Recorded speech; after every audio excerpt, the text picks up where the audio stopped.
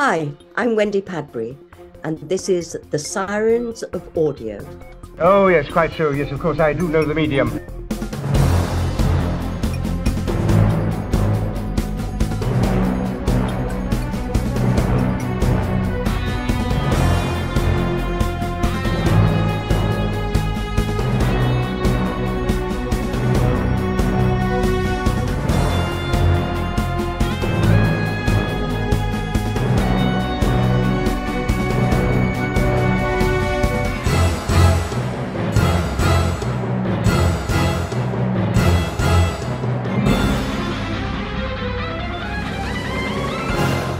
G'day, audiophiles. This is The Sirens of Audio, the show that explores the universe of Doctor Who in the audio medium. I'm Dwayne.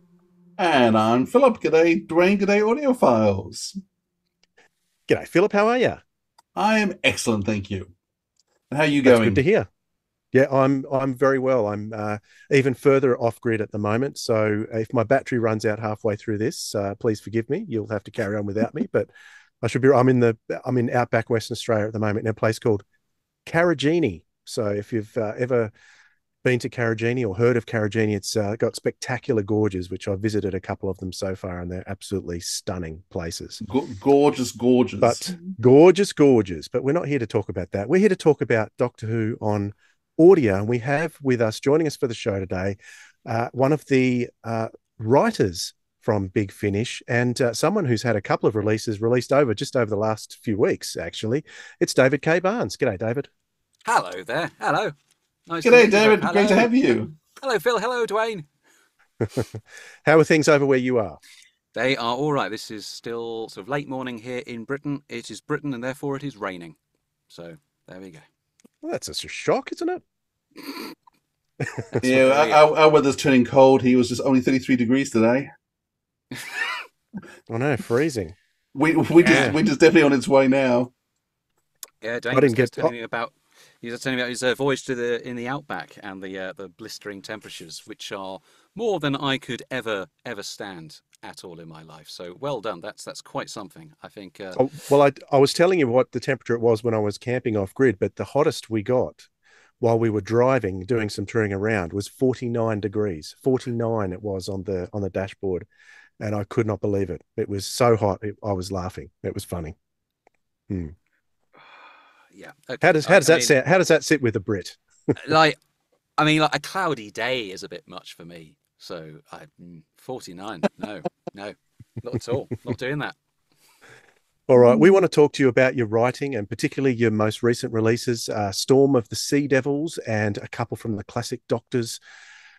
New Monsters box set that's just been released, and some of your other great stories too. But before we do that, Philip, do you know what? No, what, Dwayne? We need to jump down the rabbit hole. Let's go. Come on.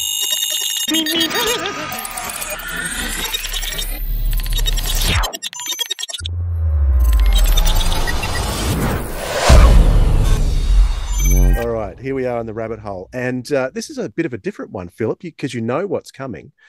Because I posted up on our group page a couple of days ago. Yes, you let other people know. You let other people know what the rabbit hole topic is, just never me. Yeah. You saw the message, didn't you? I did. Yeah. I was very pleased. So this topic is, well, I'll read it straight from the message that I put in our group, because we've got some comments back from listeners too, which we're going to share with you and get some thoughts from you too, David, hopefully. Has there been any episode of Doctor Who, whether on TV or audio, that you absolutely despised when you first heard or saw it, but now you think it's a work of genius? And why do you think that? And I was inspired to ask that question because I was watching The Happiness Patrol, and that was a story that I absolutely hated. And I was watching it with my kids the other day, just with my eyes almost rolling, just thinking how wonderful it was. And particularly it could be a wonderful audio story too, that story. But I'll talk more about that in a moment. Philip, is there any stories that stand out for you in that when I asked that question? Well, it was interesting because you immediately went to the Happiness Patrol, and so my thinking was classic series, and there's no classic series episode I despised or hated on first viewing. So my immediate thought was no, and I think I answered no in the group. But I actually thought about it a bit more. There are more recent stories that I have not enjoyed. I think despise is a strong word. But some of them I've actually never gone back to watch again. So there's a couple of seasons where I've only ever seen the show once. And my daughter, who I watched a lot with would doubt that too, because we got them very early in the morning in Australia. Oh. And so I used to get up early in the morning and watch them when they first got onto ABC iView. And so my daughter says, actually, I haven't actually seen a lot of them because I slept through large chunks of it because I was quite bored. So I actually haven't been back and seen some of those. In terms of reflection, though, I've recently rewatched all the Peter Capaldi stories, and some of them on the way through I didn't enjoy that much. But having gone back and watched them again, they've actually have improved a lot. So I actually think I was too harsh on some of the Peter Capaldi stories on the way through, and I've actually revised my thinking about them. I didn't despise them on the way through, but they actually were a lot more better ones in there, and actually some really good ones in there that don't spring to mind when I first think of Top Doctor Who. But he's actually superb. And watching him act again and what he did, actually, I totally underestimated Peter Capaldi as a Doctor, and I've revised him totally. So does that answer the question? Yeah, I'll take that answer. Absolutely. Good. All right. We'll come to you in a moment, David, but I'll read a comment or two and see what the three of us think of these. Kieran Moffat says, Kinder. As a kid, the dream sequences bothered me, not to mention Nyssa being regulated to the TARDIS. But as an adult, I find myself continually blown away by Simon Rouse's haunting, an accurate portrayal of a man's suffering, a nervous breakdown. Honourable mention to The Beast Below, which I watched last weekend for the first time since transmission and thoroughly enjoyed. Kinder's an interesting one. What are your thoughts on those comments there, David? Yeah, I think the stories that we saw as children and how that can change over time, they're the ones when similar. I don't think there's any Doctor Who story I absolutely despised, but they're the ones that I didn't like much. And I remember as a kid, some of the stories I just didn't really like, and some ones I didn't get through. The Time Meddler was one. You know, in the 90s, there was a TV channel called UK Gold that used to do all the Doctor Who's. Originally, it was like Tom Baker episodes on weekday nights, just individually, and then they had the omnibuses on the weekend. And that's how I got into Doctor Who. That's how I first saw it. And Tom Baker was my first. I loved all the Tom Baker stories. And then I was fascinated to go back to all the other eras. But I found particularly like the historical stories were ones that at that time I wasn't as keen on. I remember trying to watch The Time Meddler a couple of times and just not really getting it, finding it very slow and giving up around about part 2 when the Doctor disappears. I think the Romans I also just didn't get, and they just didn't grab me. Now, I absolutely love the historical stories. I love those two stories in particular. Time Meddler is my favourite Hartnell. You know, I love them. I love the wit. I love the intelligence in the scripts, of the character interaction. I think when you're like sort of 8 or 9, 10, and you like the monsters chasing people down the corridors, they don't have as much to offer. Now, the monster stuff, I enjoy that, sure, but I would rather have some great character actors sitting in a room and having a great conversation. And I love those stories. And actually, one story, of course, one of the all-time classics and one of my favourites now, but one story I really did not like when I first saw it was City of Death, which, of course, the pinnacle of the Douglas Adams time and season 17 and all that. First time I watched it, very, very young, probably at 11 or 12, and I just didn't get it. I just thought it was quite, what's going on? Why are these people just standing around having these long conversations? Why aren't they just shooting each other and get it over with? Now, of course, you know, later on I rewatched it, later teens, and now you go, oh, of course it's genius. Of course it's superlative. It's beautiful. Everything about it is wonderful. But I think those stories which grow up, really we come to love later on as adults. So some, maybe those are the slightly talkiest stories, the ones with the themes that we just not plugged into when we're kids. And then as they, over time, you really start to enjoy them and appreciate what they were doing. And equally, possibly understand why the historicals didn't do well with kids at the time, which is a shame. But I guess if you've seen 12 episodes of the Daleks, you don't necessarily want 4 episodes of Catholics versus Protestants in historical France. But hey, I like that story now, but I didn't see it in the 60s when I was 6 years old. So, you know. Yeah, it's interesting. The Time Meddler always had a mystique about it to me. When I eventually got to see it, I was somewhat surprised, but it was the Target novelization that I read first of the Time Meddler, and the cover of the monk just the monk on the cover is nothing like he is in the TV serial, but that image grabbed me, and that sort of imprinted itself on my mind. So it's yeah, I've always said the Time Meddler is my favorite, but I don't know, maybe I change from time to time with my favorites with that particular era. Very, very interesting. Shall we go to another comment, Philip? Let's. Alex Pass says Delta and the Bannermen. As a kid, I thought it was silly and full of all that lovey-dovey stuff. Watching again some 30 years later, it was a great laugh, though myself and my daughter still found the romance a bit cringy. Dirty Dancing. Dirty Dancing? Well, it's set in the same sort of, theme parky, everyone goes away and stays at campsite in lodges, and it's the same sort of location, just an American version with romance. But I was like Heidi High as well, so I didn't see Heidi High until after I'd seen Delta and the Bannermen, and then it sort of translates back to that. So Heidi Ho. Yeah, that went for years, that show, didn't it? Went for basically all the 80s. I'm not sure it was very good, though, now think about it, but I do remember watching it a lot. Actually, let me talk about my story, the Happiness Patrol, and what I still don't really relate too much to the Margaret Thatcher satire side of things. But what I really love about this is the richness of every single character that comes in, and there are a lot of them, a lot of those amazing characters. And if you've watched those classic years of Doctor Who, you'll notice through the 80s, there's lots of different faces from throughout the 80s up to that point that are in the Happiness Patrol, sort of flashbacks to Caves of Androzani and Frontios and other bits and pieces as well. But I was thinking to myself that this would make a great audio too. So it's a really confined studio-based story, which would really lend itself well to audio. However, probably the large cast may make it a bit tricky for the kind of audio we're used to listening to these days. You'd probably have some thoughts on the size of the cast of the Happiness Patrol as far as audio goes, David. Yeah, I mean, it's I think there's something absolutely to that. It's as we know, the fewer characters on audio, the easier it is to juggle in your head. And the Happiness Patrol, like a lot of those McCoy stories, they have expanded casts of people who sort of pop in for the odd little scenes and wander away again. I mean, I think Battlefield kind of like sticks half its cast on a jeep and drives them away in partway episode 3, going, we don't know what to do with you. There are too many people here.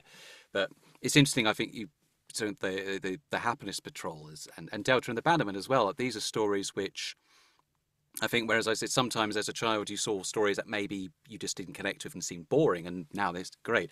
This is the other side, stories that just seemed a bit too silly, and especially, I love Happiness Patrol. I love Delta and the Bannermen. I think they are terrific, funny, subversive, weird stories. That there's I can't imagine any other television program having episodes like Delta and the Bannermen and Happiness Patrol, let alone series which then could switch to a totally different tone the following week. But I think they're very rich and exciting stories. But I say that as somebody who sort of came to them in later teens and now appreciates them as an adult. And, I think if I can sit down and watch a Happiness Patrol and go, oh, wonderful, fun, Candyman, brilliant.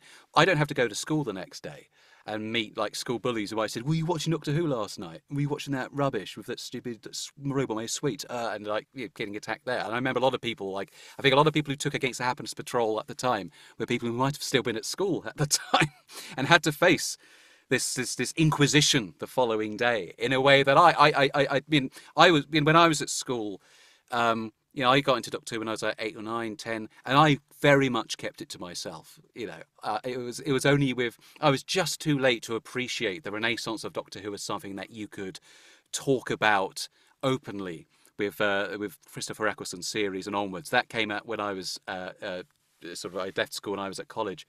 So I just missed out, and I just thought, I'm so glad that there are children who are going to be able to grow up enjoying Doctor Who can talk about it.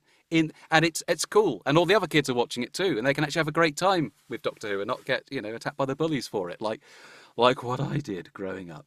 So I think that's a huge thing. You as a child, you want your show to be serious and important, and sometimes the best way to be serious and important is to be very, very silly, or to be silly on the surface, like the Happiness Patrol, which is ludicrous but has some very serious messages. And the ending with Helen A crying, the Doctor looking over her, and the camera panning back. It's an amazing sort of final confrontation with the villain. There's nothing else quite like that in TV Doctor Who. But if you're seven, and the blues going through too. Absolutely, yeah. The thing with me though was that when this was shown in Australia, it was shown at 5:30 in the afternoon as part of a magazine-style program called The Afternoon Show.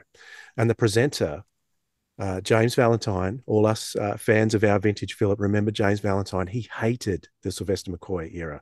In fact, I don't think he had much time for Doctor Who at all anyway. No, but when season 24 came on, he would rip into it after the end of every episode. And in particular, the Happiness Patrol episode 1, I remember the credits finishing, the camera shot going back to James Valentine, and he was just shaking his head with his eyes closed and going, what is going on here? And my dad was there with me too, watching it, and he was laughing. So I had this feeling of complete embarrassment and shame over the top of me over this brilliant show that I was hugely devoted to in my own mind and my own life. It had kind of been reduced to this. So it really stung for a long time. But my experience with the Happiness with Patrol was the opposite, because my parents always hated Doctor Who, couldn't understand why I watched it. But my mother walked in during the second episode and went, "Are they making fun of Maggie Thatcher?" Because she hated Maggie Thatcher, and so she immediately picked up on what was going on and the performance, and she went, "Oh well, yeah, good to see the Doctor's doing something useful then." So yeah, my experience was the opposite, because my parents really loved the fact that they were being political and having a go. That's interesting that we've all got sort of parents figuring very much in the early Doctor Who memories, because I got into Doctor Who. My mum watched it as a child, and she grew up with like Troughton and Pertwee and Early Tom, and it was just we were watching some other programs, and then we were having a chat afterwards, and then Tom Baker's title sequence came on, and she said, "Oh, this is Doctor Who. I used to watch this with your uncle when we were kids. Oh, I think you'd like it. It's quite funny. It's got monsters and this clever alien who travels in time." And okay, and it was Robot episode 2, and I watched it and loved it. And then the next day, there's a cliffhanger at the end. He's going to be killed by a robot, and the next day was episode 3, so I had to tune in to watch it, and I loved it. But it's very much like that. I think if I'd been watching and Doctor Who came on, and my mum said, "Oh, this was rubbish. I hated this," I probably would never have bothered to watch it. But that's a formative thing. I can imagine if you're watching something and then your father behind you starts laughing in a slightly mocking way. I can imagine that being lacerated on your heart. That's a huge memory, especially if it sounds very unprofessional conduct for a presenter on the television to be going, "Oh, I hate this." That's, God Lord, I'm surprised they allowed it, but hey. It's the ABC. You've got to be unbiased. As far as audio goes, probably one that I found a little confusing to start with, but now it's one of my favorites of all time, would have to be Zagreus. When at the time that it came out, I've been through this before on the show, how we talked to Gary Russell about it last year as well for the anniversary, and it was a strange one to start with, but when you go back and revisit it, I love it more and more every time I listen to it, and I get more out of it every time. It's one of those ones I can just keep going back to when I've got about 10 hours to spare, because it's that long. But yeah, I love that one. But Dale Watts here in the comments says about audio, he said maybe Live 34 was, he says he hated it the first time, but loved it the second time, then thought it was just okay the third time. So he hated it, liked it, went back a bit. So he's probably cancelled himself out, he says. I think I was probably in the mood. It was the mood I was in each time. It seemed corny on first listen and really clever the next. It's probably both. And Live 34 is an example of what, a Big Finish doing experimentation. And I thought it's been years since I've heard it, and I've been meaning to go back and listen to it again, but I love that kind of experimentation that Big Finish does. Zagreus was similar, and the Natural History of Fear, those kind of experimental stories are really good too. So, Philip, did you have any audios that? Because we've talked about some that we've gone into Randomoids episodes, and you've gone, "Oh, I don't think I like this one," and then you listen to it again, and you get more out of it.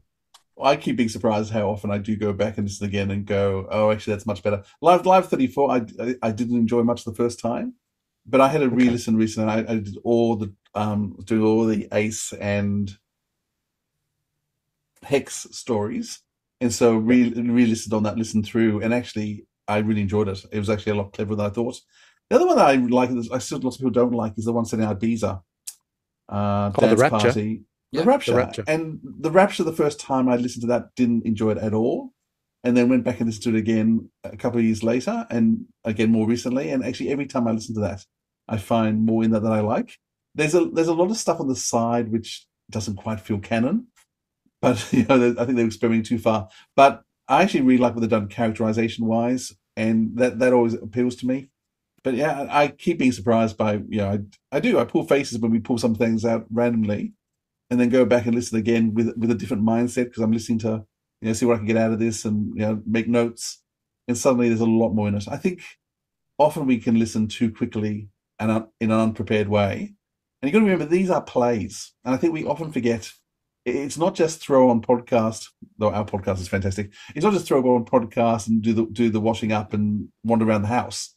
They're written as plays, and some in particular, the language. And if you don't stop and prepare, when you walk to a theatre, you walk in, you sit down, the lights dim, you're prepared for what's about to happen, which could be anything.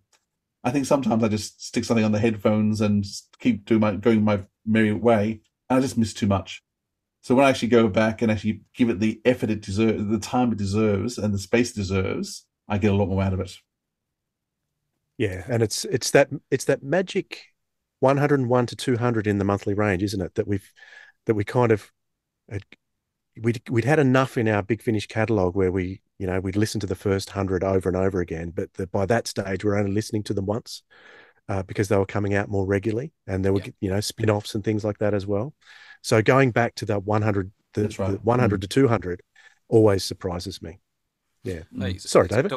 No, it's going to mean Doctor ideally should be a very broad church of styles and tones, and I think those experimental ones, like the Rapture and Natural History of Fear, and some of these Scherzo, some of these stories which when I first heard them, I got into Big Finish probably in my mid-teens. I think I was around about there. I think it was in my early to mid-teens, and my first one was Storm Warning, and sort of went on from there, picking them up when I could, because didn't have too much money, but I bought them here and there, especially those early McGanns. I mean, I remember when Zagreus came out, and I tried to listen to as many McGanns as I could in preparation for it. But the experimental ones are, I'm just so glad they exist. They're lots of fun. Like the Rapture in some areas, I'm sure it isn't. It's very different from other stories, but it's one which I listened to and thought, what aspects of this maybe I do differently or whatever. But it's a very brave and original storyline, tackling sort of themes that hadn't really been done much in Doctor Who at that time, and certainly it feels very new series. Of course, in sort of its sensibilities, it's doing a lot of things before the new series have come along and said, "Oh, we could actually do a lot of these other sort of themes as well, and delve into sort of depression and anxiety and that kind of thing."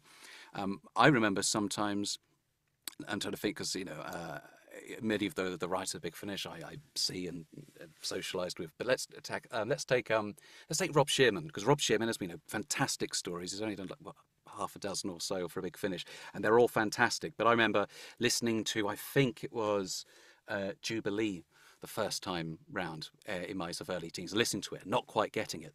And because I was a teenager and therefore not a sensible person, and because I had Rob Shearman's email address, I thought I'd email Rob Shearman to say, I just listened to Jubilee, and I just thought, it was very long, and I didn't really quite understand it, but I really like this bit. And I remember talking about the bit of this entirely huge, layered, rich, complex, deep story about sort of propaganda and time and the way that we sort of reconceptualize sort of evil and then mock it and then become it and distort and all this. The bit I got out at that time was, I think there's a scene where the Doctor yells at the Dalek and says, "Once you've exterminated everything and there's nothing left, what will you do?"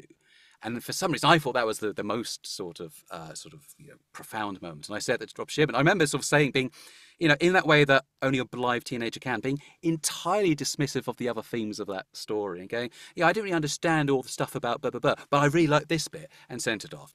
And to his credit, I have seen Robert Shearman a few years ago and met him properly first time. We had a wonderful chat. He's an absolutely lovely, supportive, talented, witty man. And fortunately, he had no recollection of that, I'm sure, irritating email that Teenage David sent him.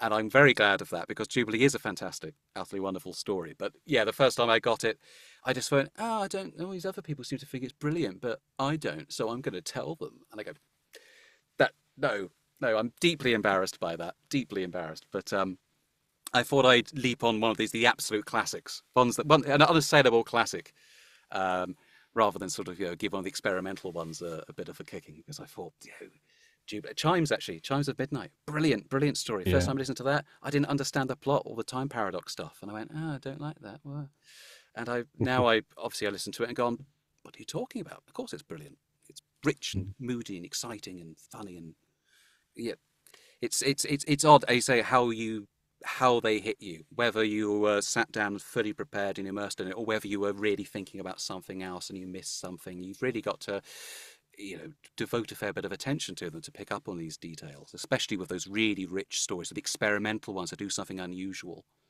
Yep. Absolutely. Let me run through a few more comments. I'll run through them reasonably quickly now for the sake of time, but we got a bit of a novel from our friend Will Hadcroft, who joined in on the conversation. Will has released an audio story on BBC Audio called The Resurrection Plant.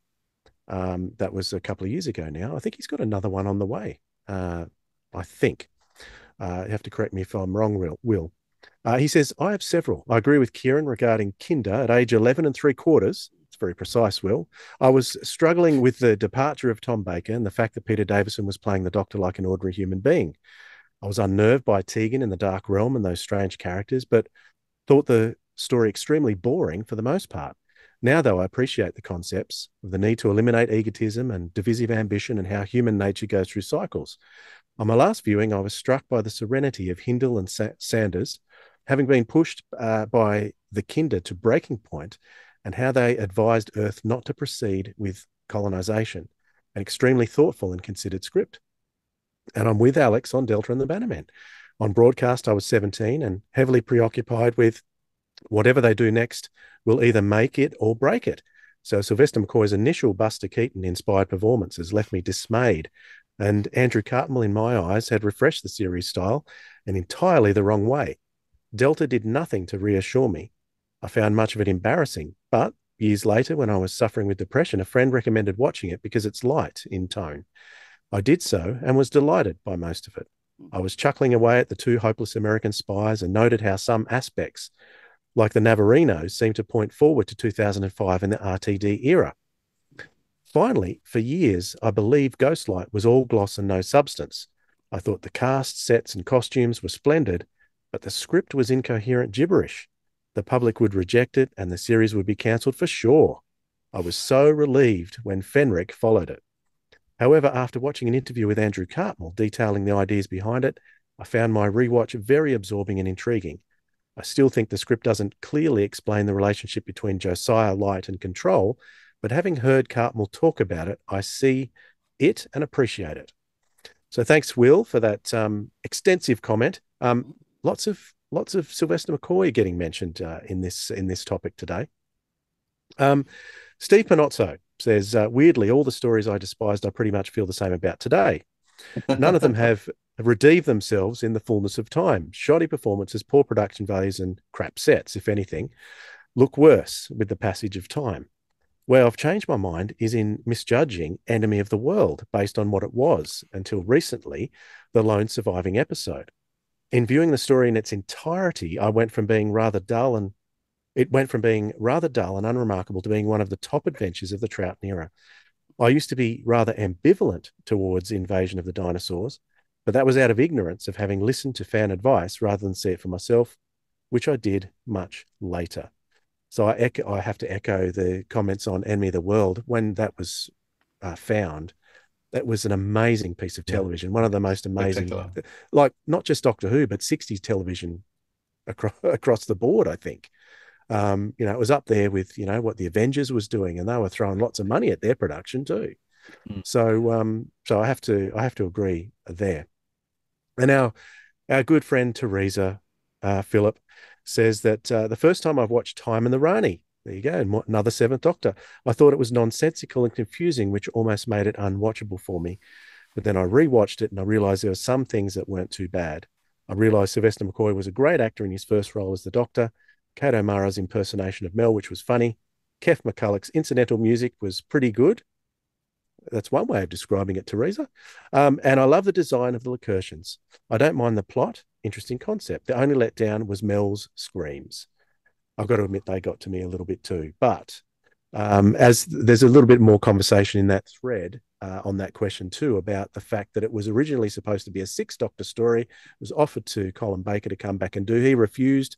So the Seventh Doctor was sort of jammed in there into the story. A lot of things were changed during that time. So the Seventh Doctor, he was quite redeemed, I think, over the years in a lot of people's eyes. I think that the Seventh Doctor suffered from fear of cancellation. I think after the Colin Baker hiatus, what a bizarre word that only Doctor Who fans use. Hiatus. Yes. Only Doctor Who fans ever use that word. Anyhow, I think when Doctor Who came back, every Doctor Who fan was in panic of the show being cancelled forever. And so I think everyone judges those 4 years really harshly, and they're looking at everything in a minute detail.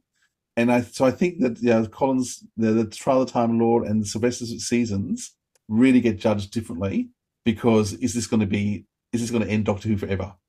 And I think that we went through that fear of what will everyone think? Will the BBC cancel the show next? I think we judged that at the time, and still maybe a bit too really harshly. Now it's come back and it's safe. We're happy, but we were living in fear at the time of cancellation, and I think that we judged the shows a lot more because of that.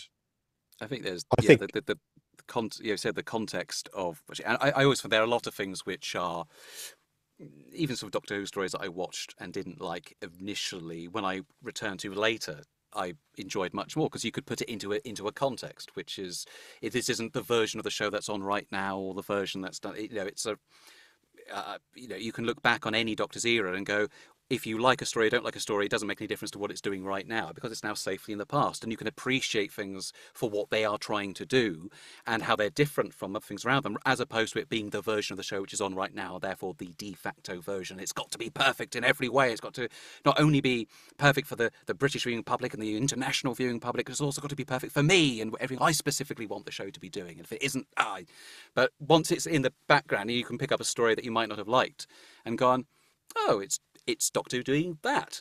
Fair enough, and appreciate what it's doing on those scores. I remember you at the beginning mentioned the Capaldi era, which I remember watching, thinking that Matt Smith's Doctor was is still my favourites. I loved Matt Smith, absolutely fantastic. And I think I had a very sort of first twinge of what Doctor Who fans of old used to say when it's like, I love John Pertwee, and then Tom turned up, and I went, oh, what's this? That's a bit weird.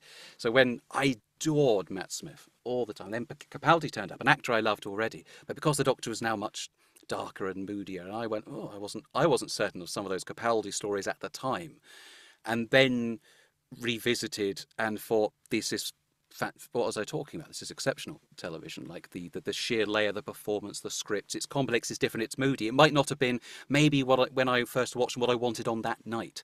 Maybe on a sort of Saturday night, I wanted something a bit lighter and peppier.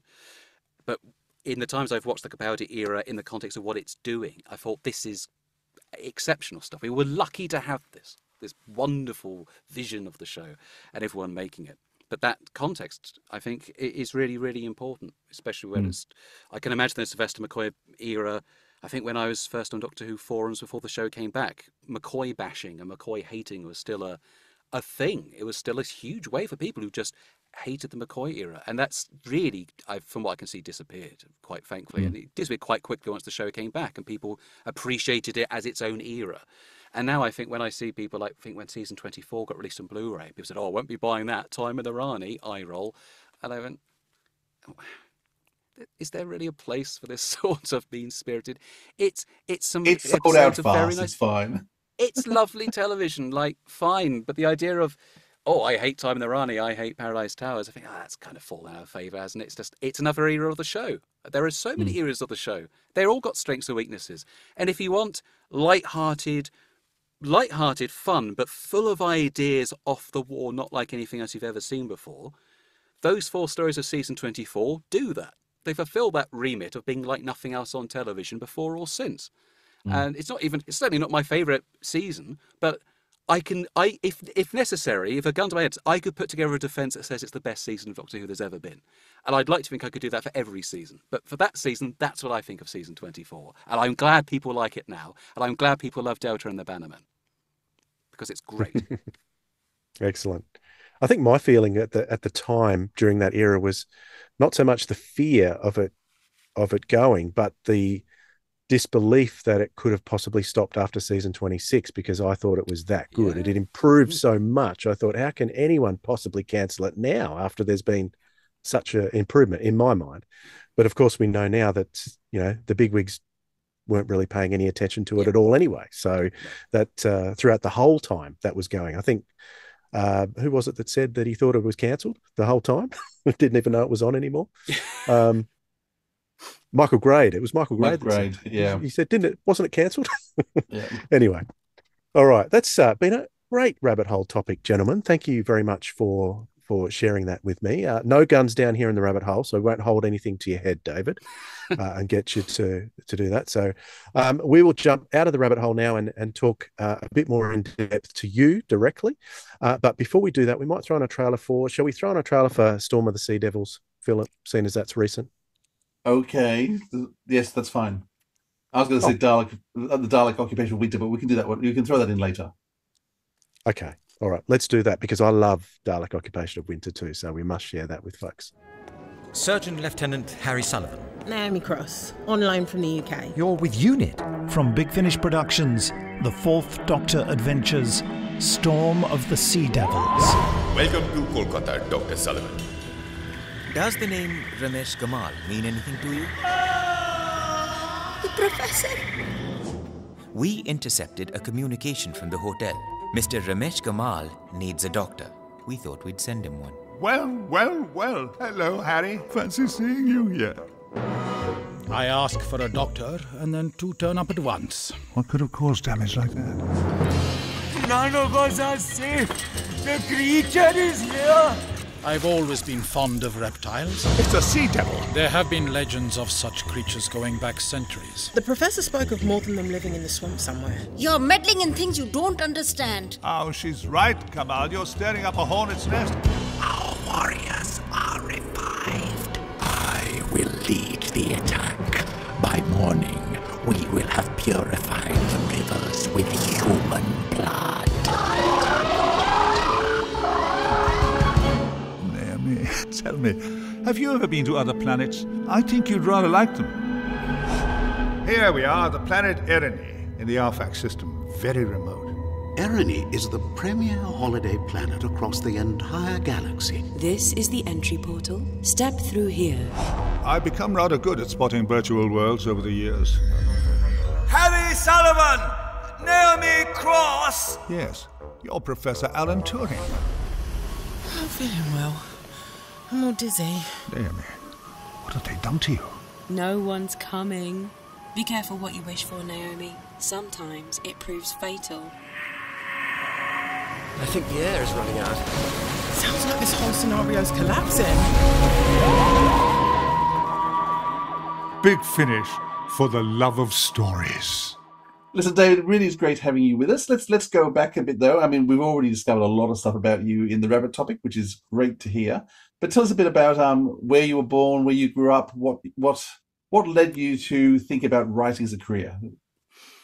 Yeah, that's fair. I was born in the late 80s. I was born in Portsmouth, which is a city on the south coast of England. It's technically an island, Portsea Isle, but very much a sort of a naval city. My dad worked and still works in the dockyard as an electrician for the Navy. And I would say quite early on, I got really interested in sort of old television and sort of films, mainly through my grandparents. And particularly people with these sort of wonderful voices, people like, and we're talking, going quite far back. But, you know, people, actors like James Mason, actors like Kenneth Williams for British listeners who did the Carry On films, a wonderful voice. And of course, eventually Tom Baker. These wonderful, rich, sort of characterful voices, which contain so many sort of levels and sort of weird details, which I absolutely loved. And I think it was probably, though I used to write little sort of short comic stories, as children often do, I think it was really Doctor Who that got me interested in writing. The story I've said a few times is that, you know, I went to the schools I went to an all-boys school, not sort of a you know, posh school. It's a very ordinary state school, but it was just single-sex, all-boys school. And, you know, growing up as a child who was pretty clever but not socially adept, with thick glasses and who liked books and sci-fi, being in a school full of boys who mainly want to sort of bully you is not a great time to be growing up. And, you know, boys being boys, especially at that time, not always the easiest people to have around. And you know, watching, you know, I was in very much a state of, oh, who am I? What's the future got? I don't want to be like them because they're, you know, very, very physical and tough and horrid and unpleasant. And then I watched Doctor Who, specifically Robot Episode 2, which introduced me to Tom Baker's Doctor who acted like no adult I'd ever seen in my life. And I think that the scene I always remember is a bit where he's talking to the Brigadier, and at the end he sort of like gets up on a lab bench and just like goes to sleep, still fully dressed, and the Brigadier walks out. And I thought, I've never seen anyone behave like this in television or real life, and I loved it. And of course I loved it, and I was glued to Tom Baker's Doctor Who. Specifically, he's still my favourite Doctor of all, though I love all of them. Tom Baker still got that because he was the first one. And I thought there is another way to behave, not to do Tom Baker impressions, but you can, you know, that the idea of a hero, and specifically a heroic character who is clever and funny, still a bit moody and sort of childish, etc., who on the whole does not use guns, doesn't shoot people like all the other heroes. The masculine heroes are people who just, you know, who could shoot the most bad guys and be generally quite unpleasant. Someone who was clever and funny, who wanted to help, and genuinely a heroic figure who was entertaining, because it's hard to do heroes. It's very hard to. Everyone says the villains get the best lines, and I think they often do, but I would dispute the idea that those should be the best characters sometimes. I really like heroes. I'm very much drawn to heroic characters who are interesting, because there aren't many of them. But Tom Baker's Doctor Who was, and Doctor Who generally, for every incarnation, has been an interesting, heroic, flawed, funny, strange, intelligent character. And I think it was through that, then I got involved in old Doctor Who and then some other things. And I think it sort of led me oddly into sort of comedy, because Doctor Who at its best, I think, is very funny. It's a very funny show. Tom Baker's Doctor is very funny. And but I think that Russell T Davies and certainly Stephen Moffat and Chibnall, all the new series incarnations have grabbed. It's got to be funny, and it's got to be witty, and it's got to be accessible, but it's got to be fun. And you can be funny and dark and frightening at the same time. And I think that led me into comedy, and I did writing sketches and comedies and sort of like quite rather ambitious shows for the stage, but I did write them with lots and lots of actors. And I went to Edinburgh, University of Edinburgh, and there was a student-run theatre, and I was there for 6 years writing plays. None of them fit to be staged now. They were dreadful, but it was a good learning curve of being able to write something, give it to actors, and see it done. And I learned a lot. Mainly, I made lots and lots of mistakes over 6 years, but that gave me, hopefully got a lot of those out of my system, so that when I went on. I mean, a good reason I became a writer is because I wanted to be an actor. Then no one cast me in anything, so I became a writer because there weren't many of them. So I could write my own stuff. I still like acting. I don't do it often, but it was writing. And I went on from there, and I came to London, did a few bits and pieces, trying to get into theatre. Theatre in London, very expensive, very hard to get into. And then the friends I was with at the time, flatmate, suggested writing something for a sitcom, for audio, for podcasts. And that got me into that. That did well, and over time, eventually, I got picked up by Big Finish, and that led me there. Was that Wooden Overcoats? It was Wooden Overcoats, yeah. A sitcom about rival undertakers. It's very much a sort of classic British sitcom, but with quite modern sensibilities, which started 2015, and that was really my first, sort of the first thing I did that got noticed by anyone. Totally independently made. and we did several seasons of that. But being able to have my own sort of world, my own characters, and own tone and strange trick, and there are lots of Doctor Who references in it as well.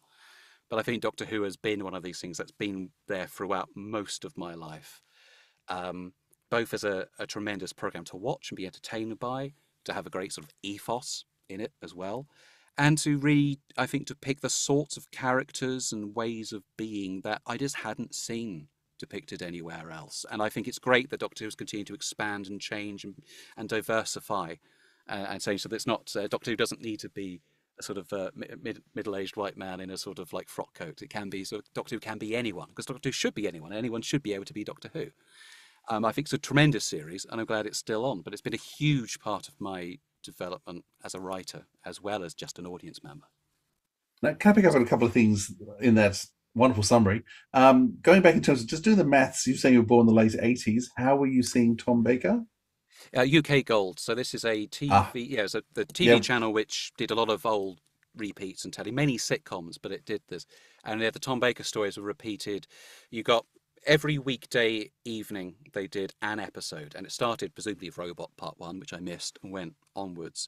And they also had these sort of omnibuses on the weekend. Yeah, and that's how I also got to see not only later Tom, because oddly during the weekdays they were doing the Doctor Who with Sarah Jane, and then I said, oh, Doctor Who's on the Saturday as well, and it was suddenly Doctor Who and Leela. I think it was Fang Rock, and I went, who's that? What? I don't know who this is. There was a documentary, it's called More Than 30 Years in the TARDIS, which was made in the early 90s. That was the first, my mum had said, oh, other people play Doctor Who, but didn't give any details. That was the first time watching that I realised that Doctor Who was this show that and I think it was great that I caught it in the middle, sort of, with Tom Baker, that it had lots of stuff before it and lots of stuff afterwards. And the idea of this rich story with so many eras and stories and themes and influences and people, it was absolutely mind-boggling to me. It used to be on in black and white. Really? I didn't know they made television in black and white. Oh, it was exciting. And so that's, and then I got to see Peter Davison and Colin and Sylvester, and then it jumped back to Hartnell, Troughton. So I got to see all of them. So I was pretty well versed in Doctor Who by the time it came back with Eccleston. I didn't see the McGann movie when it came out. I wasn't aware of it at that time. But yeah, it was that program which before Russell T Davies brought it back, it was a sort of the secret shame. You enjoy Doctor Who, but no, you couldn't tell anyone else at school about it because that was weird. It was a weird, old, creaky sci-fi. Why would you like that? So you just. When did you first work out there was other people around that liked Doctor Who as well? I think it was. I remember I had a school teacher who her husband was a massive Doctor Who fan, and she kind of realised. I think maybe I had one too many stray references to the Cybermen, but she went, do you like Doctor Who? And I went, yes. And she went, oh, my husband loves it, and lent me a few books. They had these sort of reference books. I think one was David Banks's book about the Cybermen, I remember. Lots of good pictures. I had that, and a few of these reference books. And I think there were a couple of like collectors' fairs on. We went in, we bought secondhand videos and all this, and I kind of realised. And then at later sort of college, especially university, one thing I've discovered, and it's this... I can understand really in a way that why Doctor Who had a huge sort of gay fan base and queer fan base, as particularly, a time when there had all these aspects of yourself that you would sort of keep hidden in your formative years because you didn't want to be looked down on or treated badly. The same way that I think gay men often would sort of recognise that and try to sort of suss that somebody else was, and then sort of is the same way a lot of Doctor Who fans. I remember having like episode, my own scripts being performed, and there was like a quote from a Doctor Who episode smuggled into it, and then somebody would in the audience come up to me after to say, that line in that first speech, and I went, yes. He said, Deadly Assassin episode 1? And I went, yes, of course, it's the very beginning of Tom Baker. So he said, you're a Doctor Who fan. And they go, yeah, and then you suddenly chat. And I've met a lot of friends through that, actors I work with and writers and all that, who came up to me during a gig and went, hang on, are you? And then we'll start talking about whether we prefer Philip Hinchcliffe or Graham Williams. Graham Williams for me, Philip Hinchcliffe for many others. And it just sort of came up. But I am glad we don't need to do that anymore. You can just say, I like Doctor Who. People go, yeah, great. That's no need to come out of the closet. You can just be out. Fantastic. Yes. I mean, sexually, I only sort of came out as bisexual a few years ago myself. So there's sort of like the realization of oneself over time. But I'm glad that people don't need to stay in their blue police box closets anymore for Doctor Who. It's a show that we can all enjoy. Now, my passion for history, I attribute back to Doctor Who, because there'd be a historical show on, a book I'd read. I'd then start doing a lot of study. Now, I know you studied ancient history in Edinburgh. I did. Is history, would you classify Doctor Who as a part of your reason for your interest in history? Yeah, I think so. There are a lot of periods of history which I know of because of Doctor Who. I don't think I'd know about the St. Bartholomew's Day massacre if it weren't for Doctor Who. I think Doctor Who kick-started my interest in the Aztecs. I think it kick-started the Romans, certainly ancient Greeks. I loved. I had the BBC radio collection CDs of the 60s stories, which is when I first got to know The Enemy of the World, which came up earlier. I loved The Enemy of the World on CD, and I loved it even more when it came back and we could see it. But The Mythmakers was my first one, narrated by Peter Purves, and I loved it. Such a wonderful story. And I think these things really did, before I'd even read Homer and Sophocles, Euripides and so on, I knew the Doctor Who versions of these stories. And though I wasn't as keen on the historical stories when I was a young child, as I got older in my teens and I got more interested in history, it was the jumping off point. Really was the jumping off point for getting interested in lots of bits of history. And I still really, I really love the stories where they go back in time. And I even like the new series ones. I know it's very rare. I don't think they've ever done a pure historical, but I still like nipping back and going to ancient Rome or Vincent van Gogh or whatever. There's just something very exciting about, I know that bit. I read that book, and here we're doing it. They're some of my favourites. I think I gravitate more towards the historical stories than the future sci-fi ones. But Okay. How was it that playwriting became your default for writing? Have you always had a passion for theatre? Yeah, I think it was because it was the option available to me. I think before I got to the theatre, I had no particular. I'd done a bit of acting on stage as a child, but I hadn't really any particular feeling that I go into theatre. But it was, I went to Edinburgh and they had a theatre, the Bedlam Theatre. It's still run now, still run by students entirely, and so you go in maybe in your first year, and maybe you'll be helping to run it by the time of your last year. So it's a wonderful, wonderful institution. A lot of actors and writers and directors and production and technicians and have got their start in Britain there. And it's I wanted to write. I wanted to tell stories, mainly comedies, and I thought, well, I'm not going to get on television. Certainly no time soon. But the theatre is there, and I could work with people. That's the first time I got to work with other creatives. And swap ideas, and that was very, very exciting. And I would have probably carried on doing theatre when I got to London, if not for the fact that it is the rents on theatre spaces are very, very high. It costs a lot of money to take something to the Edinburgh Fringe, which is one of the big arts festivals here, where you can get your work seen and staged and maybe picked up. It's very, very expensive to get a play on here, and it's becoming more and more expensive every passing year. And I don't believe if the economic situation was now what it was when I first moved to London, I don't think I would have done any theatre at all. But then audio opened up as a possible avenue, and podcasting was starting to really, really, really rev up, particularly in the UK, and fiction shows, scripted fiction. In about 2014, 15, 16, that was a huge boom of scripted fiction shows and audio, as people also realised, here's an opportunity, an avenue that I, a writer who may not have had any experience or only a bit of experience or whatever, can now create something and make it and distribute it internationally. And maybe no one will listen to it, but it will be out there and people could listen to it. And that was a very, very exciting time. Again, now it's very, very difficult to get a new podcast notice, especially a scripted one, but then you could have these independent companies sprung up creating new shows, and that's when I created Wooden Overcoats with some friends, and we went on to do that, and many of those people I still work with today. We got together and we wrote a show, 8 episodes with other writers, and we produced it, and we had a huge cast of wonderful actors, and we recorded it and made it as professional as we could, and we released it, and it did quite well. And went on for several years and got me noticed and got me work. But I think those avenues are so important. Those avenues where you can get into an art form without any prior experience or limited experience. It's how you then get people who go on to do the award-winning TV shows, huge plays, wonderful radio series, Oscar-winning films. If you don't have those avenues, you don't get those artists and you don't get that art. So without a student theatre, without podcasting, I would probably not be here speaking to you now. I certainly wouldn't have had anything produced professionally and released commercially. It just wouldn't have happened. You went on to produce I think Cry Havoc was your next piece of work? That was a company called Rusty Quill, another of those big independent companies that best known show is the Magnus Archives, that now has a sequel series, the Magnus Protocol, which has millions and millions and millions and millions of fans and listeners worldwide.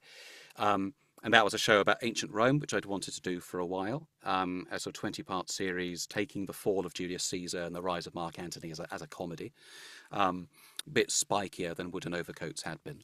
But again, and I'm sure, though in my head, I, Claudius is a series I loved, Derek Jacobi and John Hurt, that British 70s series. I'm sure my love of ancient Rome probably started with finally sitting down and watching Hartnell's The Romans and actually getting it and enjoying it. But by Cry Havoc, I think it was I'd started writing for other series, and I'm a script editor for Audible as well, and I'm working on a few things. I've just had my first BBC Radio play recorded a few weeks ago, and that's going out in August. It's only taken about sort of 8 or 9 years of working in audio to get my first BBC commission, but I got it, and it's there, and hopefully they'll give me some more. But I think it was during 2017, Wooden Overcoats season 3 I was working on when David Richardson invited me to write my first big finish, quite out of the blue. I'd been recommended by John Dorney, who I've known for many, many, many years prior. And I got this email from David Richardson saying, hello, would you like to write a Doctor Who? We'd like something for the first Doctor, Stephen and Vicky, and we'd like you to do something a bit different with the Daleks. Would you like that? And as somebody who wasn't expecting this, to be asked not only to write Doctor Who, and also the first Doctor is one of my favourites, but also, could you do something with the Daleks? I thought, yes, of course I'd love to do that. Why are you even asking? Of course I'll do that. I'd love to do that. And I started writing my first Doctor Who in 2017, about a few months after I just left my job to pursue full-time writing, which for much of the time meant full-time unemployment, but slowly built up. But that was one of the things. I think that was my first... Actually, yes, The Dalek Occupation of Winter was my first commissioned work. First piece of work I had which wasn't self-generated. It was somebody paying me money to write a thing for them. And that was my very first commission from David Richardson, my first commission in my career. Again, I can say it's a pretty spectacular first commissioned work. I must confess, I haven't listened to the other two podcasts. And actually, just can we access the previous work? Can we actually access them somehow? The previous absolutely, yes.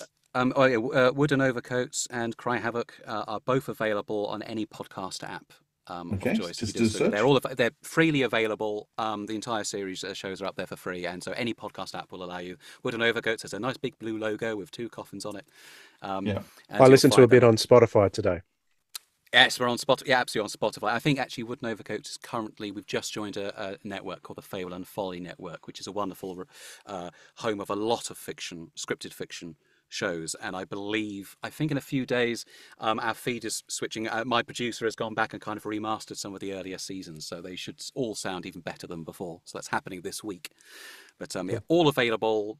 You can find them on your phone, and they cost nothing. Brilliant. I will go and listen to some of them because I'm curious to hear some more of your work.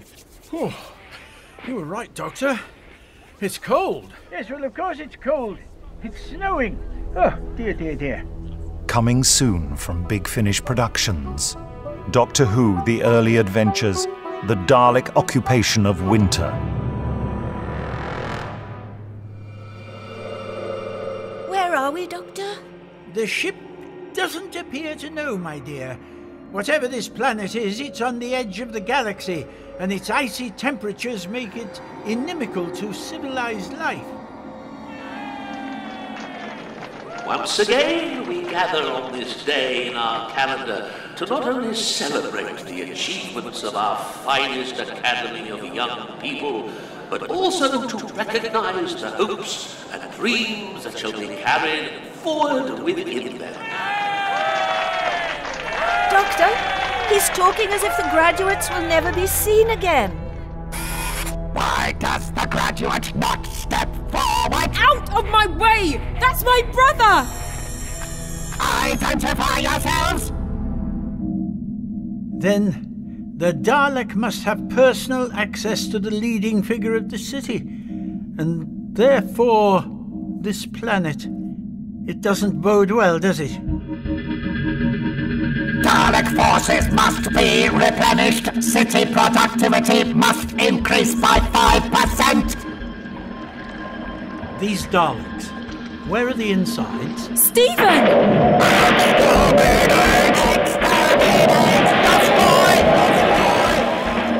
They're magnificent.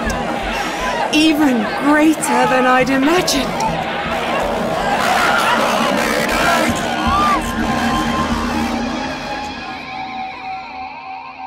Big Finish. We love stories. Macharian! Ah, hello again, Mr. Ambassador. Nuts. Now, let's go back to Dalek Occupation of Winter. So David Richard is continuing out the blue. So how do you know John Dorney as an actor or as a writer? Or I know him because I used to be on a... Yeah, I used to know him on a Doctor Who forum called, I think it was Outpost Gallifrey, way back in the day. And he was on there as Dorney. And so he was a person who I knew from Doctor Who. I've got a lot of friends I've made through Doctor Who forums who I then went on to be flatmates with or colleagues with. And Dorney was... he was an actor, and he came up a few times at Edinburgh Fringe, and we met each other up for a drink to say, oh, yeah, I know you from the Doctor Who forum. Met up that way. And I think I remember him saying, oh, I've just had my first Big Finish acting gig, which I think was McGann called Faith Stealer. I think Faith Stealers. Yeah. He had a few... Whoops, be praised. Wasn't it? Yes, that's that. Yeah, and he had a few roles in that. And then over time, he suddenly was also writing, and because he's a tremendous writer. I do think John Dorney is one of the hardest working writers I've ever met, certainly one of the most talented writers I've ever met, for his facility for not only coming up with wonderful ideas and telling them in such intelligent ways, but for doing it so damn quickly. The man is an absolute machine, but but still coming out, I was going to say churning out because he does it so quickly, but actually every single script he writes is just filled with magic and wonder and life. He's a tremendous writer, absolutely wonderful writer, a tremendous editor as well. And I think he had...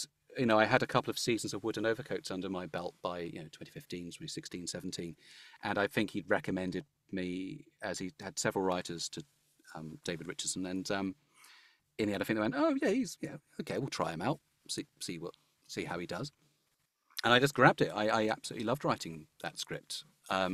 Made lots of mistakes, of course, as you do on your first one. The first outline I sent them was like 20 pages, and they said, could it be 2? I went, oh yeah, sure. And then that story didn't quite work, and we changed the story quite a bit in those outlines. And then the script I wrote was like, I think the story is 2.5 hours. It's meant to be 100 minutes. And I think they said, okay, this is going a bit over. This is your first one, so we'll allow that. And the material is very good. But in future, could you make sure the episodes are 25 minutes, not 45? And yeah, absolutely, of course. But I loved writing that story. It allowed me to do things which I hadn't done before, but still get a bit of comedy in there. But the darkness and the themes of exploitation, the exploitation of younger people, exploitation of entire society, the idea that you could be doing something that's contributing to disasters and horrendous things happening elsewhere and be totally unaware of it. And what the weird morality of that is. They're all things I just sort of wanted to play with and see what would happen. And I think the Hartnell era is particularly well suited to those morally grey stories. Even though the audience was probably at their youngest with the Hartnell era, some of those stories are very dark, and a show that can go from giant ants one week to suddenly doing the Crusades the next in quite a nuanced fashion. Like a series that will give you that yelled conversation, that yelled argument between King Richard and Joanna in episode 3 of the Crusade. And somebody's gone, have you forgotten this is for children? They've gone, I don't care, it's great drama, and they just released it. That's an era that can do anything, the Hartnell era. So writing a story set there with all that nuance. I'm sorry, I know I'm just going on and spewing stuff at you and just talking and talking, but I loved writing that script. I'm so glad people enjoyed it. Yeah, no, you gave it 4 episode titles, very typical with the... Were you asked to do that, or you just did that yourself? We were asked. They said, because it's a Hartnell story, could you give us some titles as well for those? And I went, yeah, absolutely. So quickly came up with those. I can't remember what it was. I did give an episode title for Daughter of the Gods, the one episode which is set sort of which is led by Hartnell. The script said, "Can we have the Hartnell theme music?" And here's the episode title. But I think they just used the Troughton music. But I can't remember what it was. I had an episode title for episode 2 of Daughter of the Gods, just to make sure it was properly Hartnell worthy. Cannot remember what it was. But I thought, yeah, we need to. There are certain, you want to make the stories broader and deeper and all the rest of it. But there's certain things you've got to do. There's certain things you have to do. A Dalek must say exterminate. Hartnell episodes need their own titles, up until, of course, the Savages, and then you do, of course. So John Dorney, did he do much? He was the script editor for your first piece of work. Did he? How much did you have to collaborate with him? How much did he reject and throw back at you, or was it a pretty easy process? It was, yeah. I think the main thing was just sort of cutting it down to a manageable length and knowing how much you can put into an episode. And then David Richardson was also quite involved. I think it was bits of it. I remember the bits. Originally, a lot of the story revolved around a hospital, where I think people were maybe being turned into Daleks or turned into something. A lot of it was about a hospital, and they said, "This is good. Could we give you notes tomorrow?" And I said, "Oh, why is that?" They said, "Because tonight is a new Capaldi episode called Well Enough in Time, and we think there might be a bit of crossover, but let's see." And then, of course, the episode came out, and it was a lot of it set in a hospital with Cybermen. And they went, "Yeah, this is a bit too similar. Can we get rid of the hospital?" And I went, "Well, at least I'm working on similar lines to Stephen Moffat. You know, there's something good there. You know, it's well done. But just got there rather late in a different medium." But I think Dave said, "Could we get rid of the hospital? How about could we have like a lab?"